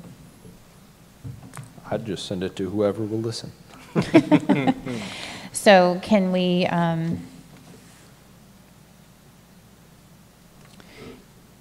is there a motion?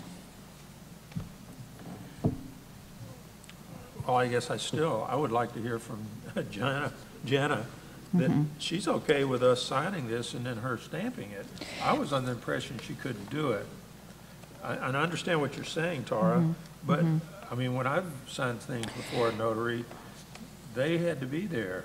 So now Secretary Jana is working from home, and now her husband's well, he's getting tests done tonight in an emergency room.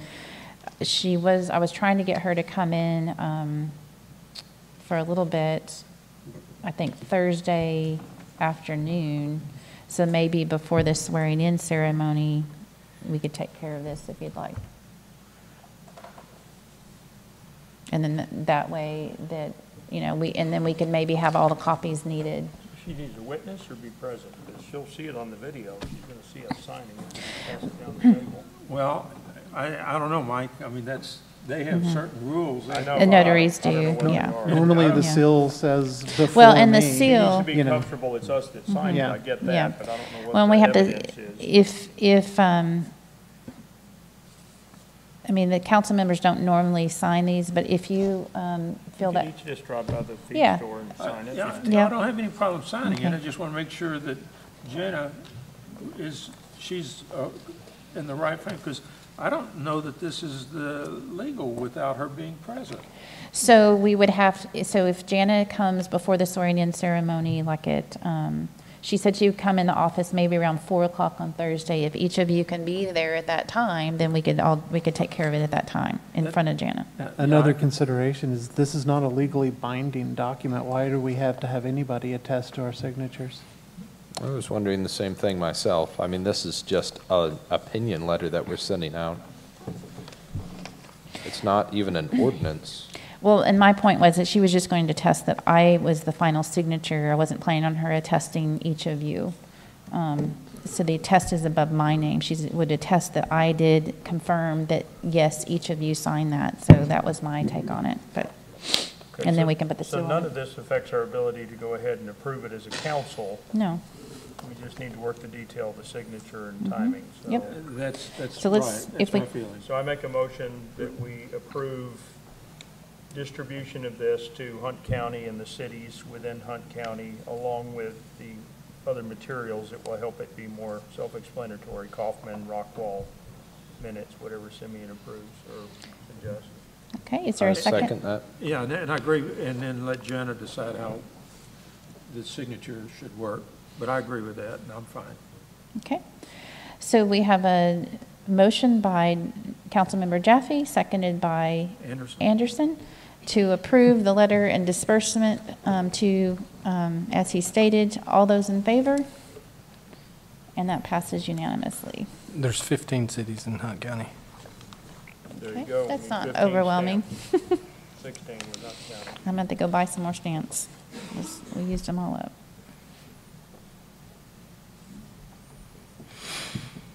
Okay. So then we would have to, if we didn't photocopy, we'd have to have like 16 letters at least, Yep. which, that's a lot of signatures, but you can do it. I got a rubber stamp.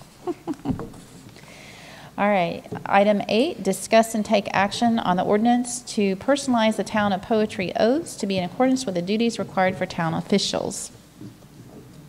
Okay, so Lakewood Village had personalized their oath, and you know, the state has just kind of a generic one, and this one, Attorney Berman said, you know, it requires an ordinance to do that. But what I was realizing is in the powers and duties of mayor, the mayor is the chief executive officer of the municipality. The mayor shall at all times actively ensure the laws and ordinance of the municipality are properly carried out. The mayor shall perform the duties and exercise the powers prescribed by the governing body of the municipality, and it goes on. So if that is the duty of a type A general law mayor, then I believe the council members and the mayor should take an oath to uphold that. And in the oath that we currently have by the state, it's very generic that you're going to uphold the Constitution and the laws of the state of Texas. But this goes one step further and says, you know, uphold the town's ordinances, and that is what I'm mandated to do as well. And I think to be unified, that we should all. Well, I don't want to be nitpicky on this, but I probably won't be in favor of it whenever we vote for a couple reasons. First, because that section is part of state law, and we're already swearing to uphold it anyways. But also, I don't like to mess with oaths too much. I'm not a huge fan of them. I'm a let your yes be yes and your no be no kind of guy. And adding to that formality or editing what the state has, I just am not personally in favor of. I wouldn't want to change or require people to take a different oath than what Texas is already doing. And for me, we set a precedence and a principle that we would not rewrite into our ordinances items that are already existing in state law. State law says that this is what you're going to do, and you're swearing to abide by state law, therefore you're attesting that you will abide by this section. So that's my catch with it. Okay.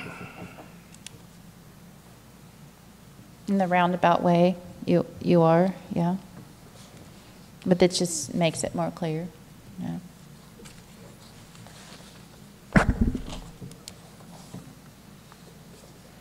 Okay, are there any other comments? I guess I would say the phrase, "to the best of my ability," kind of leaves things so that if there's something that we don't know about, or law or ordinance, or that we forgot, because we're all infallible, or not infallible, that, you know, it could happen.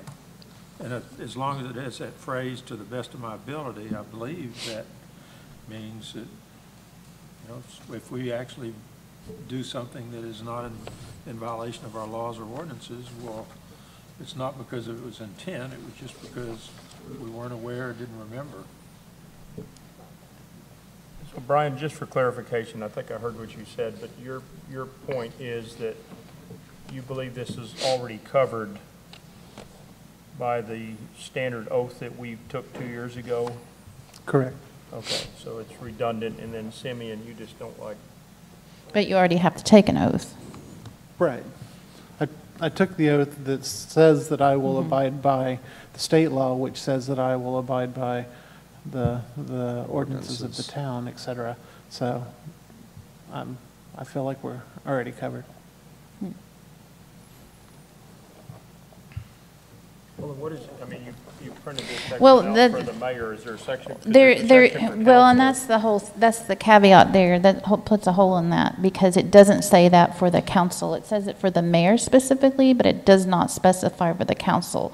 So if I'm supposed to ensure that, and the second paragraph is, the mayor shall inspect the conduct of each subordinate municipal officer. Which the council is not a subordinate of the mayor. Right, and shall cause any end to that. So it doesn't actually have a place where council is held accountable in that I can tell, because I did look for a council. And so it says the mayor has to do that, but it doesn't actually say that for the council, and that's a problem. If I'm supposed to actively ensure that the laws and ordinances of the municipality are properly carried out, and the council doesn't have any kind of clause that says that they have to do that, then that could be a problem. Yeah, but Well, surely, This surely this we section. haven't found a hole in the No. No, and- business No, we here. I mean, haven't. that would be. Well, And this section is just for the powers and duties of the mayor, so No, it's and I not did going look- to include anything from council. no, This but I is did just look for the concerning council. mayor. I did look for the council, and there was not anything that I could find. Okay, and this is in the general government code? General local government code. Okay. I mean, I thought it was I have the new covered under book. officers, but I would have to go back and look. So while people are Googling, can we take a quick break? Sure. I'm all for it. It is almost 8 o'clock. So, all right. Glenn Strauss, did you want to speak to this? Okay, let's get that. All right. All right, the time is 7:59. We'll take a 5-minute break. We were having a couple councilors looking at the local government code to see if they could find anything. I did. In there. I And- did. Did you find something? Yeah, so duties of a mayor is 22.042. If you'll scroll down to 22.072, that is, I've lost it, powers and duties of municipal officers. So it's clearly defined. It doesn't go in as detail as .042, but it is in there to Brian's point. What's it say? Yeah, could you read it for us? Oh, gosh. The governing body of the municipality may require a municipal officer whose duties are prescribed by this code to perform additional duties. The governing body may prescribe the powers and duties of the municipal officer appointed or elected to an office under the code. Sorry, I might need your glasses. Well, yeah, and all this is in the context of bonds, so I'm not sure. But it's still, it's the same, it's under the same heading as powers and duties of a municipal officer versus powers and duties of a municipal mayor, right? It doesn't sound like they're enumerating those powers and duties. Yeah. It's saying No. it can, since it's saying that it can be assigned by the municipality, it sounds like I'm now moving over to Tara's side of this equation, and we probably should. Yeah. I mean, because there's another section, .77. Let me get to it. That's the removal of a municipal officer. And it clearly defines in there if there's malfeasance, incompetency, corruption, misconduct, Drunk. that they can be removed for those reasons. So that clearly defines what the expectations are, to not conduct incompetency, corruption, misconduct, malfeasance. So I don't know. I don't necessarily see the reason for the change in the oath. No, I mean, there's a reason Texas requires that oath, is because it is enough. She has a little, the mayor has a little more to do with the day-to-day, the finances, the communications. There's a lot to more that position. I promise I'm going to uphold this position, and if the council sees it fit that we swear in another oath, but I mean, golly, I don't know. I'm not a lawyer. One of these guys out here could speak. I don't know when this was edited, but it appears 1987 was the last edit on that. So I guess the state of Texas thought it was sufficient. Well, I know several towns, though. Okay, so this, and to this point, though, the state of Texas is doing a general rule, and then they expect the cities to go ahead and make, because there are several cities that do this very thing. They make it their own. They make their own. So So the how- state expects it, or Well- Yeah, I was going to ask, how do others? you know the state expects it? Well, because there are several cities who do cater that to their own town, because the state's not going to say, oh, and take the O's of the town of Poetry. They're not going to Do you do know that. if those are chartered cities or if they're general? Well, the charter, you go even further, but we're not under a charter, Right. so. Well, I wouldn't think just because some cities pass this ordinance that the state necessarily expects them to. I mean, we pass plenty that the state doesn't necessarily expect us to. Well, if y'all just want to break the rules and. No, I'm Well, do you teasing. have any I'm examples? teasing. I'm teasing. If I the mean, that's, I county- guess, what I- we're I after. just- Council passes this, I'll swear If to I, it, they and state. well, it started But- because I was reading this, I was like, man, I'm supposed to, I don't mind saying that because I don't feel like just the rule, that I want to support the Constitution. Yes, as an American citizen, I want to support the Constitution and the rules of Texas, but it goes further and says the laws of the municipality, make sure they're properly carried out. So I feel like if I'm supposed to mandate that citizens of our town are properly carrying out the laws and ordinances of the municipality, then I feel like, you know what, I need to hold myself accountable. And so I feel like I should, say this. Did we get an example of the oath? I don't guess I printed it out. The original one? No, the oath that we're talking about changing to. We have It's the one right from the here in the Constitution, center. Article 16. So the original one just says, says this, I do solemnly swear or affirm that I will faithfully execute the duties of the office of blank of the state of Texas and will do my best, to the best of my ability, of the state of Texas, and will, to the best of my ability, preserve, protect, and defend the Constitution and laws of the United States and of the state. It ends, and then this one adds, and the laws and ordinances of the town of Poetry, Texas, so help me God. I mean, I don't know.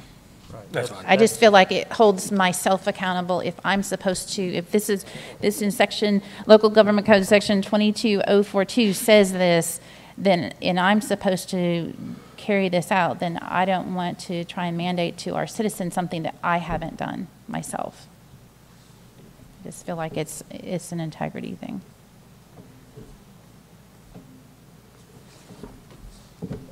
Well, I have to say, I don't mind this, the way it's written with the town of Poetry, but I do understand what Brian's point is. And that's almost to me a legal issue. So I'm happy with it either way. I don't care. I'm going to do the best I can to the best of my ability, whatever it is, but whether this is a legal issue or not, as Brian has said, I don't know. If I misspoke, I apologize, but I'm just saying it's a matter of principle. As a council, we decided that we were not going to put another ordinance in place that is already covered by state law. So that's my main objection to it. In the state code, it doesn't specify In the that. state code, it does not enumerate It doesn't. the responsibilities, and neither does it in the revised oath.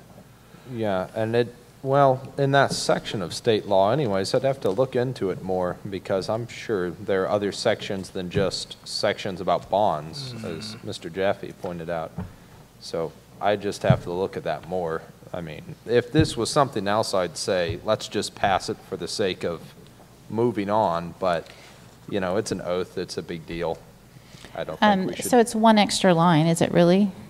I mean, to me it is. I think oaths are of the utmost important. I consider my word to be, you know, one of the most important things to me. My integrity is more valuable than my property, that's for sure. Well, so to me, it's of the highest What I'm importance. saying is you're already going to say an oath as a council member, and then it just adds a layer of that, hey, we're going to be loyal to poetry, and we're going to try to uphold the laws and ordinances of the town of Poetry specifically.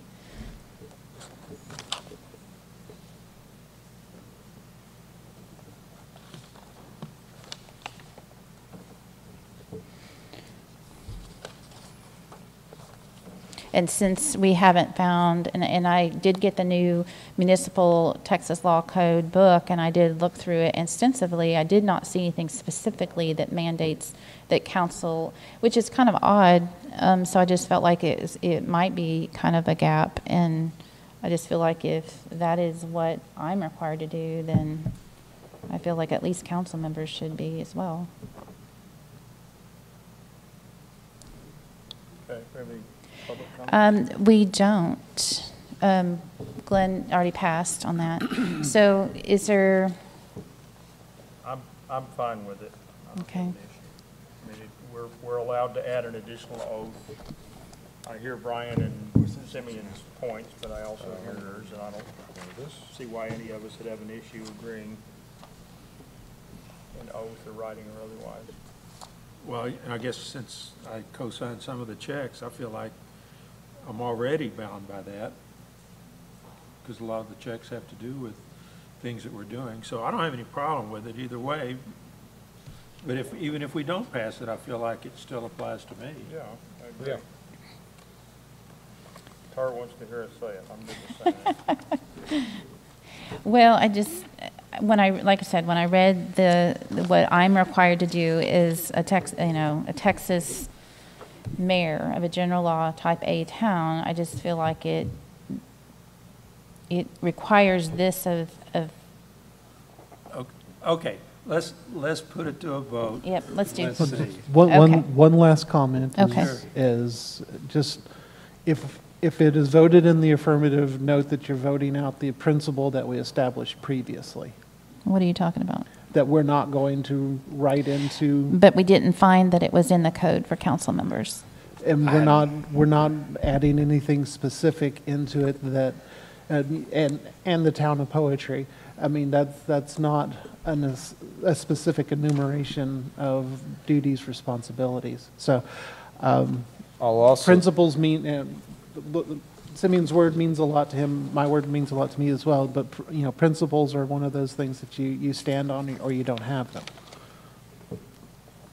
Okay, so I'll make a motion that we accept this ordinance with the oath as it is written, and so we can get a decision and move on. Is there a second? Second. Okay, we have a motion by Councilmember Anderson, seconded by Councilmember Jaffe. All those in favor? And we've got 2, and it fails 2-3. Your speech didn't work, huh? Well, I'm in favor of moving on. Yes, me too. That worked. All right, number 9, discuss and take action on Town of Poetry's first annual scholarship promoting agriculture in our area. So, Councilmember Fowler and Jaffe, would you like to speak to this? That we had one applicant and they met their requirements? We had one applicant. There were several interested, but they didn't live in the area per se. This young man does live in the town of Poetry, and he wants to go to welding school, which is one of the things that it could be a trade school. And his mother said it was around $20,000 a year or something, so this is just a drop in the bucket for him, but every little bit helps. Did you want to say anything about this? No, I mean, the only question I had, and I don't know that we ever got back around to it, is the council going to write the recipient in the now and in the future of the check, or are we going to give it to the school? Well, that's something that council could decide upon. I feel more comfortable writing wanna a check give to it the school. I do too. You know, I do too. I was- And sometimes they're after they pass or whatever, and I don't even want to do that. I mean, if we have an enrollment page, then I'm good with writing the check to the school on behalf of the recipient. So he did have 2 letters of recommendation, still waiting on the 3rd, so that would be, and of course, I didn't, put it out there, his academic record, we have that, though, and I think he meets all the other criteria, so do you want to make a motion that we do that, then? Or Can we do you want to talk about it? back up just a Sure. second, Tara? So, one of the things I didn't realize, and this is not a bad thing, but when you and I and Terry started discussing this through email, was what the scholarship was up to financially. As far as like 1,500, so we had Citizen Chad West donate 1,000, Terry Fowler 250, and then we had Anonymous 250, so I believe it's at 1,500. Okay, yeah, because I didn't realize it had grown until I saw this. So And if there's that was someone else very who wants to encouraging. contribute to this lad, the window of opportunity is closing, but anyway. That's awesome.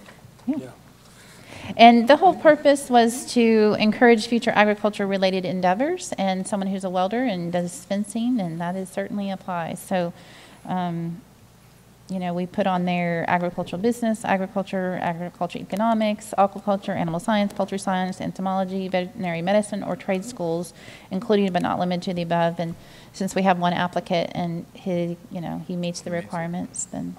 Yeah, the other thing, I don't think we said this yet, but the other thing we discussed is where we actually give this, and Terry had suggested, and I supported him on it, we do it here at a council meeting. Okay. And we can announce it so citizens will know it's happening that night. So if they want to come and cheer for them. Okay. Citizens. Chad West? No? Okay.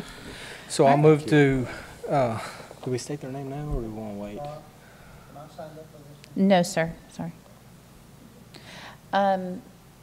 Just move to approve the, Move to approve, and then we could announce it Thursday night if you want. yeah, that'd be fine. And then- So I'll make a motion to approve the first annual scholarship, and we will be writing the checks to the school Okay. upon enrollment.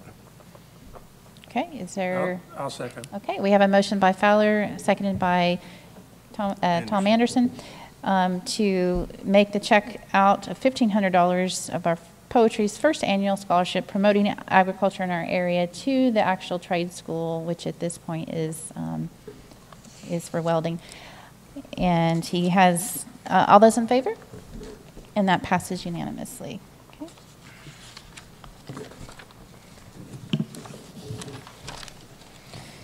And that is Texas State Technical College, for those who want the details. And we'll announce that later, and next month we can give him that in our next meeting. All right, so number 10, discuss and take action on items for the town hall site. So as we continue on, did try to rework and update the proposed budget. Now, to date, we've spent less than $3,000 of the proposed $15,000 that's been dedicated for the town hall. It has been there about 8 months. We did get the septic done, so the weather cooperated, thankfully, and that did pass inspection. There's a little more dirt work, and I think Roger Hall was going to volunteer for some of that. So we have on this proposed budget, we do need the ADA compliant van accessible parking with sidewalk, and Leland Barnett had said he would give a $2,000 donation from that, so the quote came out at $4,150. So that's well within our budgeted amount. And he could actually do that now that the septic's in. He could do that actually without any problem if the council approves that. Is there some? And then we have the other item that needs to probably happen is the add-on, because it's exposed. We have exposed door. We have an exposed roofing area. And that finish out of that area is, and finishing, and the fellow said he would finish the gap, that is John Steele, who is a framer, for $37.97, and that includes a labor quote of $1,600 and the materials cost of $21.97, and that's, he said he would go ahead and just fix the gap that is there with the 2x4, and I think we heard last time with the strapping, the metal strapping, that he felt would be really good. So for the $37.97 and the $41.50, it's well within our $15,000. We have, I guess, $12,000, a little over $12,000 left. It's well within that. I guess the caveat that we have is we've been recommended to have a roof replacement, but the inspector said it could be 1 to 3 years. That, you know, it doesn't have to happen right away. Now people can guess that all day long, but the inspector that Councilmember Anderson said, you know, hey, it could last 1 to 3 years. So we don't really have a roof repair in the budget. So, but our new budget, our new fiscal year is only 4 months from now. So I kind of feel like we'd be okay until our new fiscal year, and then we could address that at that point, maybe. And that was kind of the point of my questions earlier. I brought this up last month, and if we have insurance on this structure and we have a bad roof on this structure, why can we not have the roof replaced with insurance? Well, if there's a strong wind or hailstorm. We've had strong winds and hailstorms since it's been in our possession. Yeah. It will be depreciated as well. I'm not saying we Yeah. shouldn't look at it, but there's a depreciation schedule, and I'm pretty sure those shingles have seen their full depreciation value. So true. And I'm not opposed to waiting. I'm the one that's wanting this roof. I'm not opposed to waiting, but there's no assurance that that's going to be put first on the budget. I guess my fiscal responsibility just says, okay, if we accept all this, we still have $1,300 remaining. But in all reality, we're a debt-free city that's working on our income, right? So what was our to date? What money did we have available? 49,000. 49,000. So what are our outstanding debts that it's not? And I've asked Jenna for that before, and I think we really need to do. Our outstanding debts, okay, so last time we had maybe $1,000. Well, actually, we had some checks come in already. Okay. So it's less than $1,000 for the FEC reimbursement. We voted tonight to put in the insurance, and the insurance was Yeah, so $2,000. tonight we spent $3,138. Okay, so we don't have much debt. I mean, we don't have any debt, but we do have some bills we approved to pay. So, but again, we've only spent less than $3,000 of the slotted $15,000 that has already been pre-approved last fall for the town hall site. So, and we've got some great bids. I mean, when Leland is willing to do that for that price, I mean, I think that's wonderful. And his heart is for it, to help. And so I think that's great. So is your ask to take this whole section right here and pass it? Or is your ask for $41.50 and $37.97? So, I put tentative goal dates on here. So if the will, I mean, can we just, pardon me, I mean, I built my house in 9 months, right? So this has been over here 8 months, and it's almost 90% complete, and we haven't really got very far. So I just feel like, good grief, can we just get this done? But I understand we want to be fit. So my ask is, yes, can we get this done? So what about the checks that are going out to the counties for road repairs from last month? Those have already been cashed. They've been cashed? Terry, does this, or Tara, maybe? And okay. On the closet thing, does that include the roof? Because the last time we discussed this, he wasn't roofing, he was preparing it for a roofer. So a roofer was going to charge extra to do that little piece. And the little extra was $670 something dollars. So it's not a lot, but he would have to do that at the roof at the same, or right at the same time. So there is that, and of course, there's different ways to look at that. The $670 or so for the roofing, and then you have the actual shingles. So I was trying to call on the break. I was trying to call the roofer who gave us this great bid, and that's the laminate. So we have the one that Mr. Vasquez, I think, or is that right? Velez? It's the same shingles. He just didn't Oh, have I thought he put on their composite shingles. Well, your laminated shingles are composite shingles. Oh, I thought, okay. All right, so his quote was for 4,000 for all But he didn't of have it. that little section added on there. He And when I didn't. called him, he said he don't even want to do it. Okay. So the quote that we got from Mr. Simmons of Beauty Roofs was 4736 for all of the roof. And that would include, you know, this over the new closet little addition and the older roof. But I was trying to call him, and I tried to call him earlier to see if, hey, can we have you do this section now in the closet, and then 4 months from now do the rest of it. So he's been pretty great so far, but his initial quote was, like I said, $675 for, it included the closet addition and the bathroom area, because he would, in order to make it seamless and to make it watertight, according to his standards, which he has to do, he wanted to do that whole new section, not just the closet add-on, but the bathroom hallway area, because he has to make sure that it's watertight. And to do that, he had to put the flashing under all of it, and so all that area would have to be done at that time. So, Well, If we're true to our budget, we don't have the budget to do an entire roof. So we would be throwing away $600 or $700 that would cover the corner being built out for now, but that would get replaced in 4 or 5 months if we decide to go back, and so we'd be overlapping $600 or $700. I mean, Is that's, that right? that's, Do we replace that? Well, I don't know that a roofer is going to want to have to patch that one little corner in. That'll drive them nuts. They're probably going to want to just strip it off and redo it.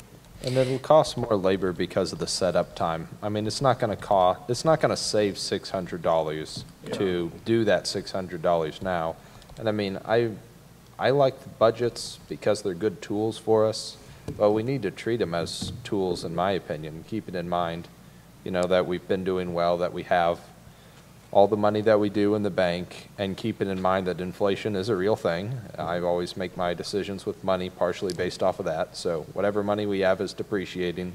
And as our previous lawyers have warned us, it's a liability to us too, because whatever we have in a bank, we can be sued for that much. I mean, it's true, unfortunately.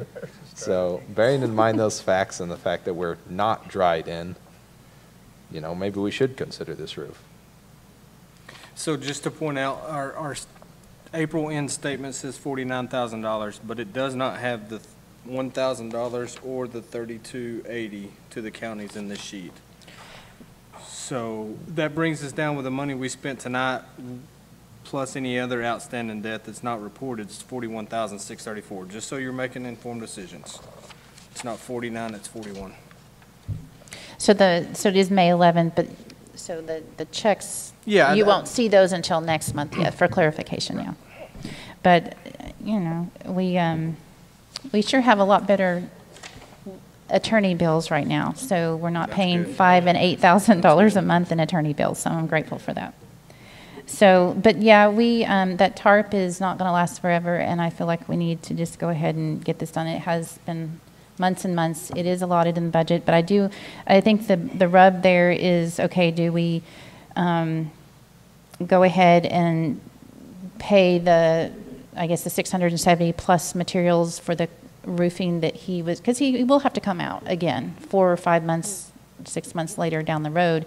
So it, you know, as a contracted roofer, I mean, I think it would cost us maybe a little bit more. So if you, I don't think so. I think John can put You ice think and John- water shield on it, and it'll be fine until the roof gets replaced. That's what John's comment was earlier.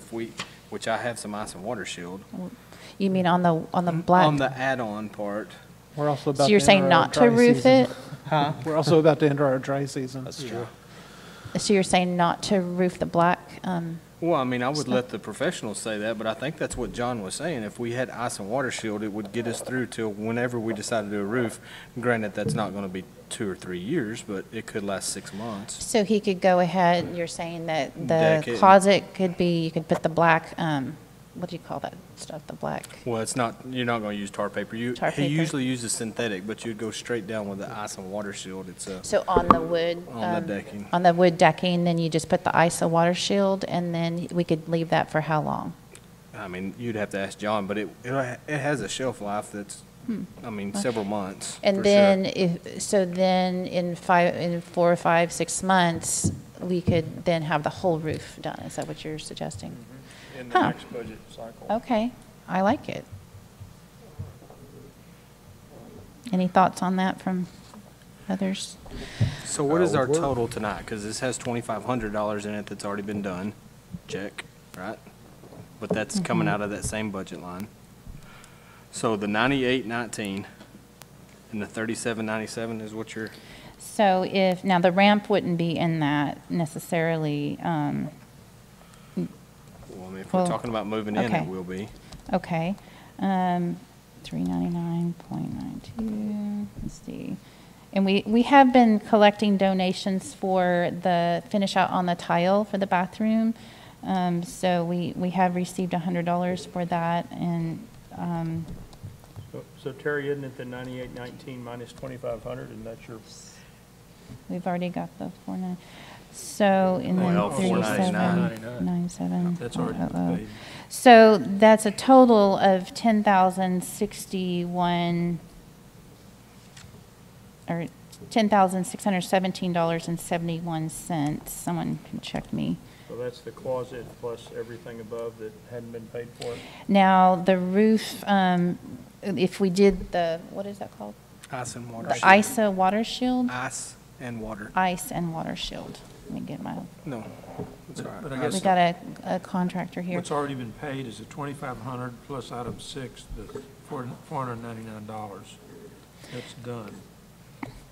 So if we did the $10,617 worth and do the ice and water shield, how much does that Yeah, cost? basically, Is that very, I got enough, I think. $3,000 comes off the 13,000, whatever, what was it? I got the same number, Tori. Yeah, 10,000. did you get the same number? Okay, thank you. So if we did the ice and water shield on the decking, like he is suggesting, 1771. I think that's a brilliant idea, actually.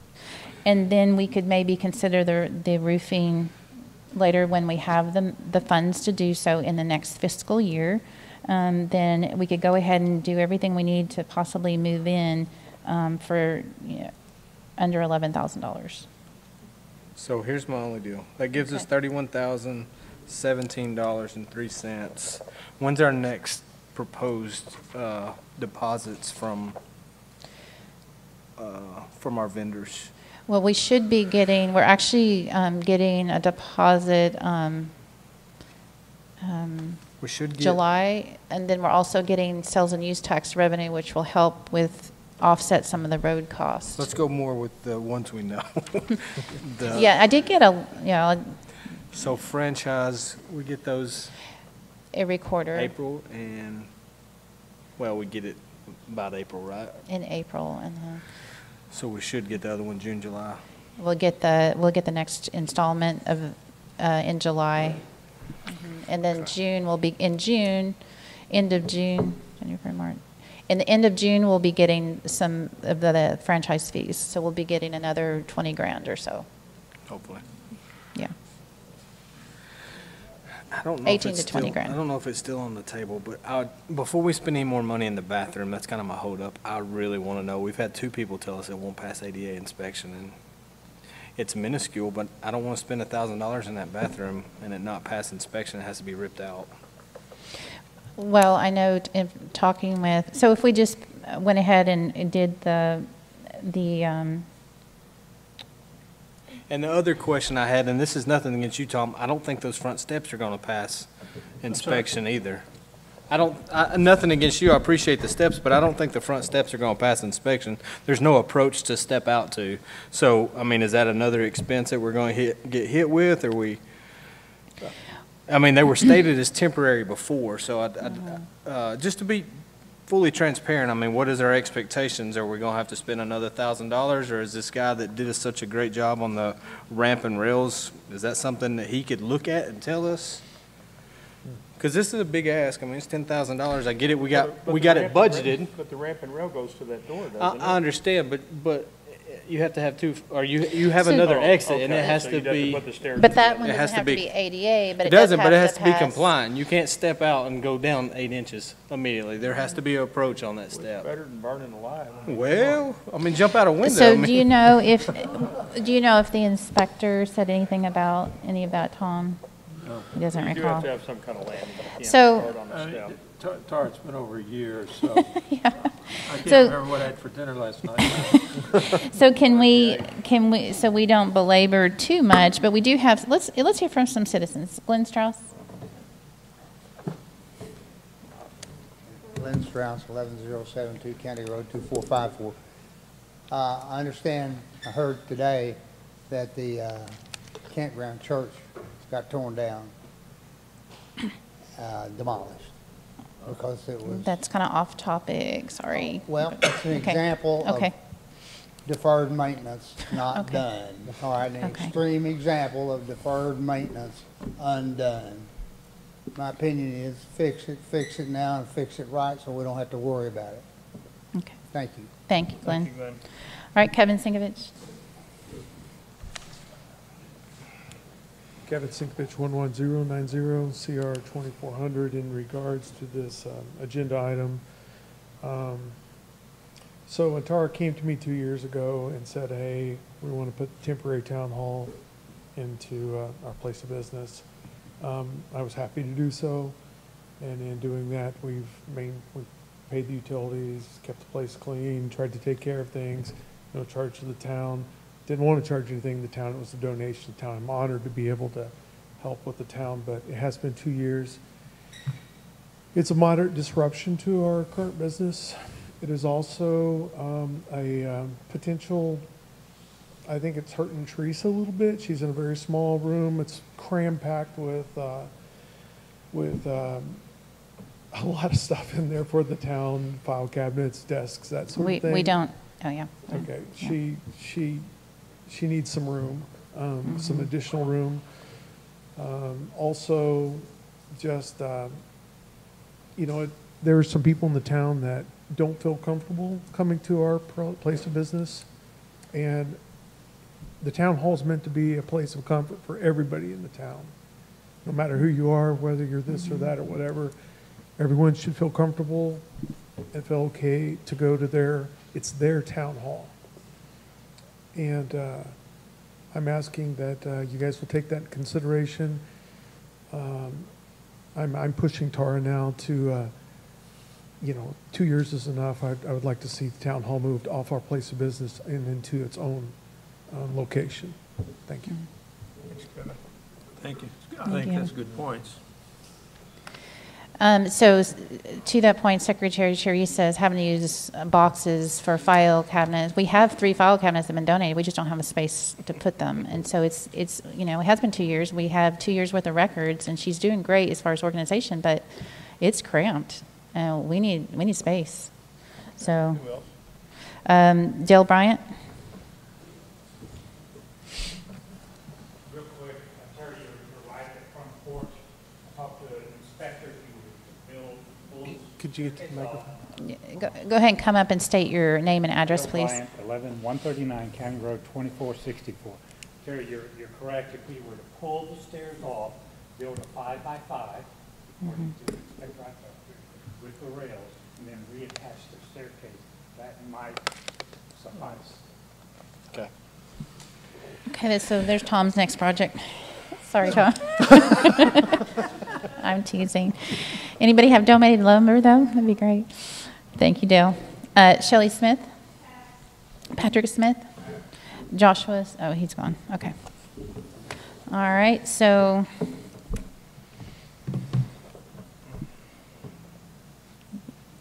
Tom put those posts in concrete for the bulletin board. He's on it. I'm telling you. So are we looking to prove everything, say the 9819 plus whatever we were talking about a few minutes ago, Well, phase. less the 2,500 and less the 499? That's correct. That's correct, plus the one below that, I believe. The The 3797? 3797, yes, sir. Yeah, then I'd make the motion that we approve that. Okay, is there a second? Yeah, I'll second. Okay, we have a motion by Anderson, seconded by White, to approve the Phase 1 and Phase 2 as written on this proposed budget sheet, less the ones that have already been completed. All those in favor? Woohoo, that passed, 5-0. Thank you, guys. All right.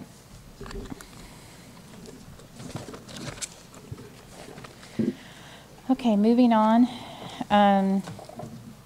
Number 11, discuss and take action on requests for qualifications, the RFQ as presented for a general use town engineer. So I was kind of hoping Secretary Janet could pull one out of her hat, because with all her years of experience, she actually went to the lake for Mother's Day, which I don't blame her. But then the town attorney came up with one, and then Tom also, I think, has found a couple. Is that right? A couple of them examples. I found quite a few, but most of them, some of them were 30, 40 pages long, which I didn't like. Yeah. A lot of them were, say, 7, 8 pages long, which I kind of liked. One was 2 pages long, which I really liked. That was one from Quinlan, but it wasn't for just the town engineer. It was for a specific project. I call the mayor. It's based on their RFQ for the town engineer, but it's specific to this project. So I liked it because it was short and to the point and still had all of the qualifications, but it does have to have some things added in to make it more general for a town engineer. Now, having said that, the one that is for this town I've never heard of, Summonton, it had kind of everything I think we would need as well. And so there's a lot of options, and a lot of them, but they all have basically the same thing in that they describe what the duties are, a rating, what the any kind of engineering company would need to propose, as well as a rating system. Now, I talked to the mayor of Quinlan, Jackie Goldman, who Tara and I had met at the Quinlan QISD bond meeting a couple of weeks ago.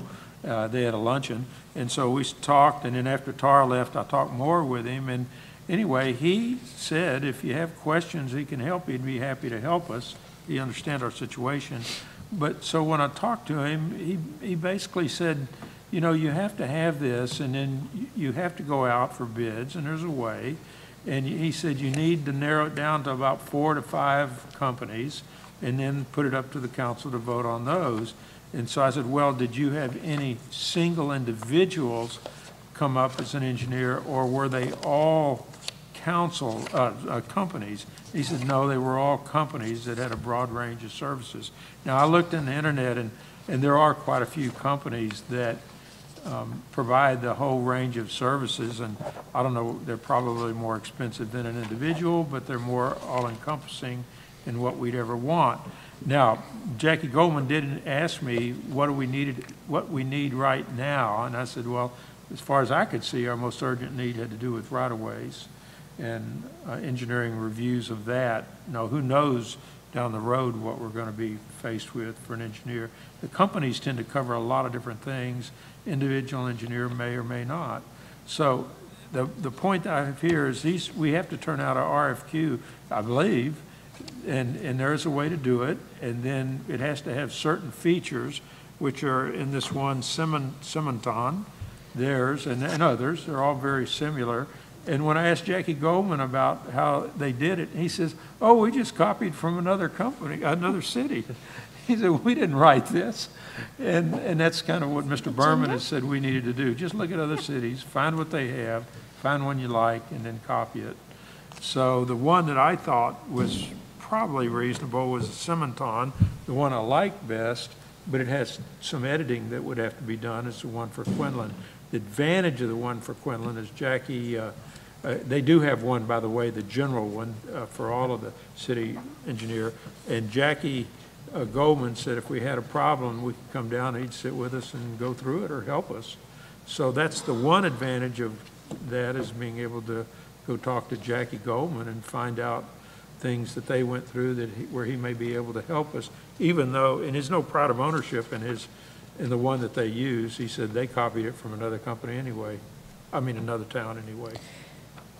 So on this one from Quinlan, I kind of do like the fact that it does provide factors and objective way to score it. I think that's kind of an intriguing. I haven't seen that on the other RFQs, and that could be beneficial because then you're Yeah, they all have. not like that. Review of selection. Yeah. Yeah, Simonton, Yeah, they have think one that's of Do they have- similar table on page 6. On page 6. It's not quite as in-depth. And I had the impression, just looking at them, that you have to have that. In other words, to be fair to the bidders. Right. Tell them how you're going to grade But it ahead of actually time. gives a place for the score, which Yeah, is that what I way mean. Like, somebody can't come back and right, say. you actually write it on the sheet itself, so then you have, Yeah. yeah. So anyway, Jackie said they brought them in, interviewed the 4 or 5, and then took a vote. Well, and we can, I'm with Tom, the Simonton's pretty clean, and we could always, if we like the little scoring section, we could always cut that in. And then did anyone get the one that Mr. Berman sent? Oh, no, I know it came late, and then I wasn't sure with I didn't get these. Janet. I didn't either. You didn't? Neither did I I until just apologize. now. I'm not sure with her schedule now. I'm not Maybe sure. you did, Jonathan? Okay.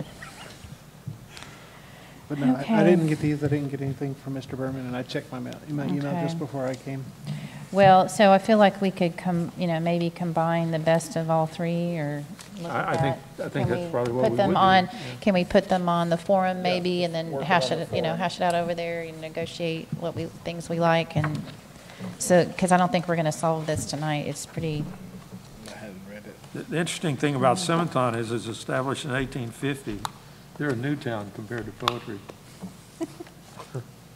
Established in 1845. established 1850. Yeah. So then that'll give you a chance, since you didn't get the one from Mr. Berman, apparently. So then we can I have- guess the main point is there's options. And we Right, have, right. have examples we can go through. We don't need to have Mr. Berman spend a lot of time writing it up. I mean, he's got one. He probably copied it from somebody else. So Probably. we can He go was pretty through, quick with it. put it together, Yeah. and then bring it back to the council to Okay. approve, and then go out for No. RFQs. Yep. Public comment. We have one, Glenn Strauss. You want to pass? Okay. All right. So do you all want to just kind of have time to digest all these and get the one from Berman, and then we'll bring it back into the forum maybe and Yeah. kind of negotiate, see what we like and don't like and discuss it on there? Okay. So okay if we table this until next time? On number 12, discuss posting the agenda for the June 20th meeting early on June the 10th. This is for my husband and I to be able to go on a much-needed vacation for a few days. But I wanted to go ahead and... No. I can't go, you can't go. It's been 2 years. So anyway, I just wanted to make that known, so that if we did that, I'll try and post everything early on June 10th, but then that would push everything back, and I just didn't want it to be a surprise to anybody that we would need everything by June the 2nd. And Tara, I did mention, I'm going to be gone the last 2 weeks of August, which is, I would prefer be shoved up to starting the 15th of August, which Okay. is a Tuesday. So I would prefer to have our meeting in August, the Okay, week that's- before. 1 month at a time here, Tom. You're going to That's confuse right. us. But no, I noted, but. But I yeah. mean, Terry, more than anybody, as much as anybody needs a schedule. Are we moving Right. the meeting date or the agenda date? No, we're just moving, what I'm just saying here Just is. the agenda date. And I almost put it on a report, but I wanted you all to be able to really talk about I'm it. good with And there is no citizen comment. So, excuse me. So basically, I was trying to keep the meeting date the same, Okay. But I just wanted to let it be known we're gonna need all the information earlier than usual. Does that make sense? Yep, Okay. Are y'all okay with that? Yep. Okay. And then we'll deal with Tom's issue at a later date. And we'll need to discuss if we want to move our regular meeting and all that later. So next month, we'll probably be dealing with that. Okay. Okay. Any general comments? We have Glenn Strauss, Kevin Sinkovich, Dale Bryant. I think he may have left. Jonathan Blake. Pass. Okay. Shelley and Patrick, I think they left. Mike Griffin. Pass. Josh left. Jack Sinkovich. Okay. Wow. Is this a record? Nope. Where's the time? The time is now 8:54.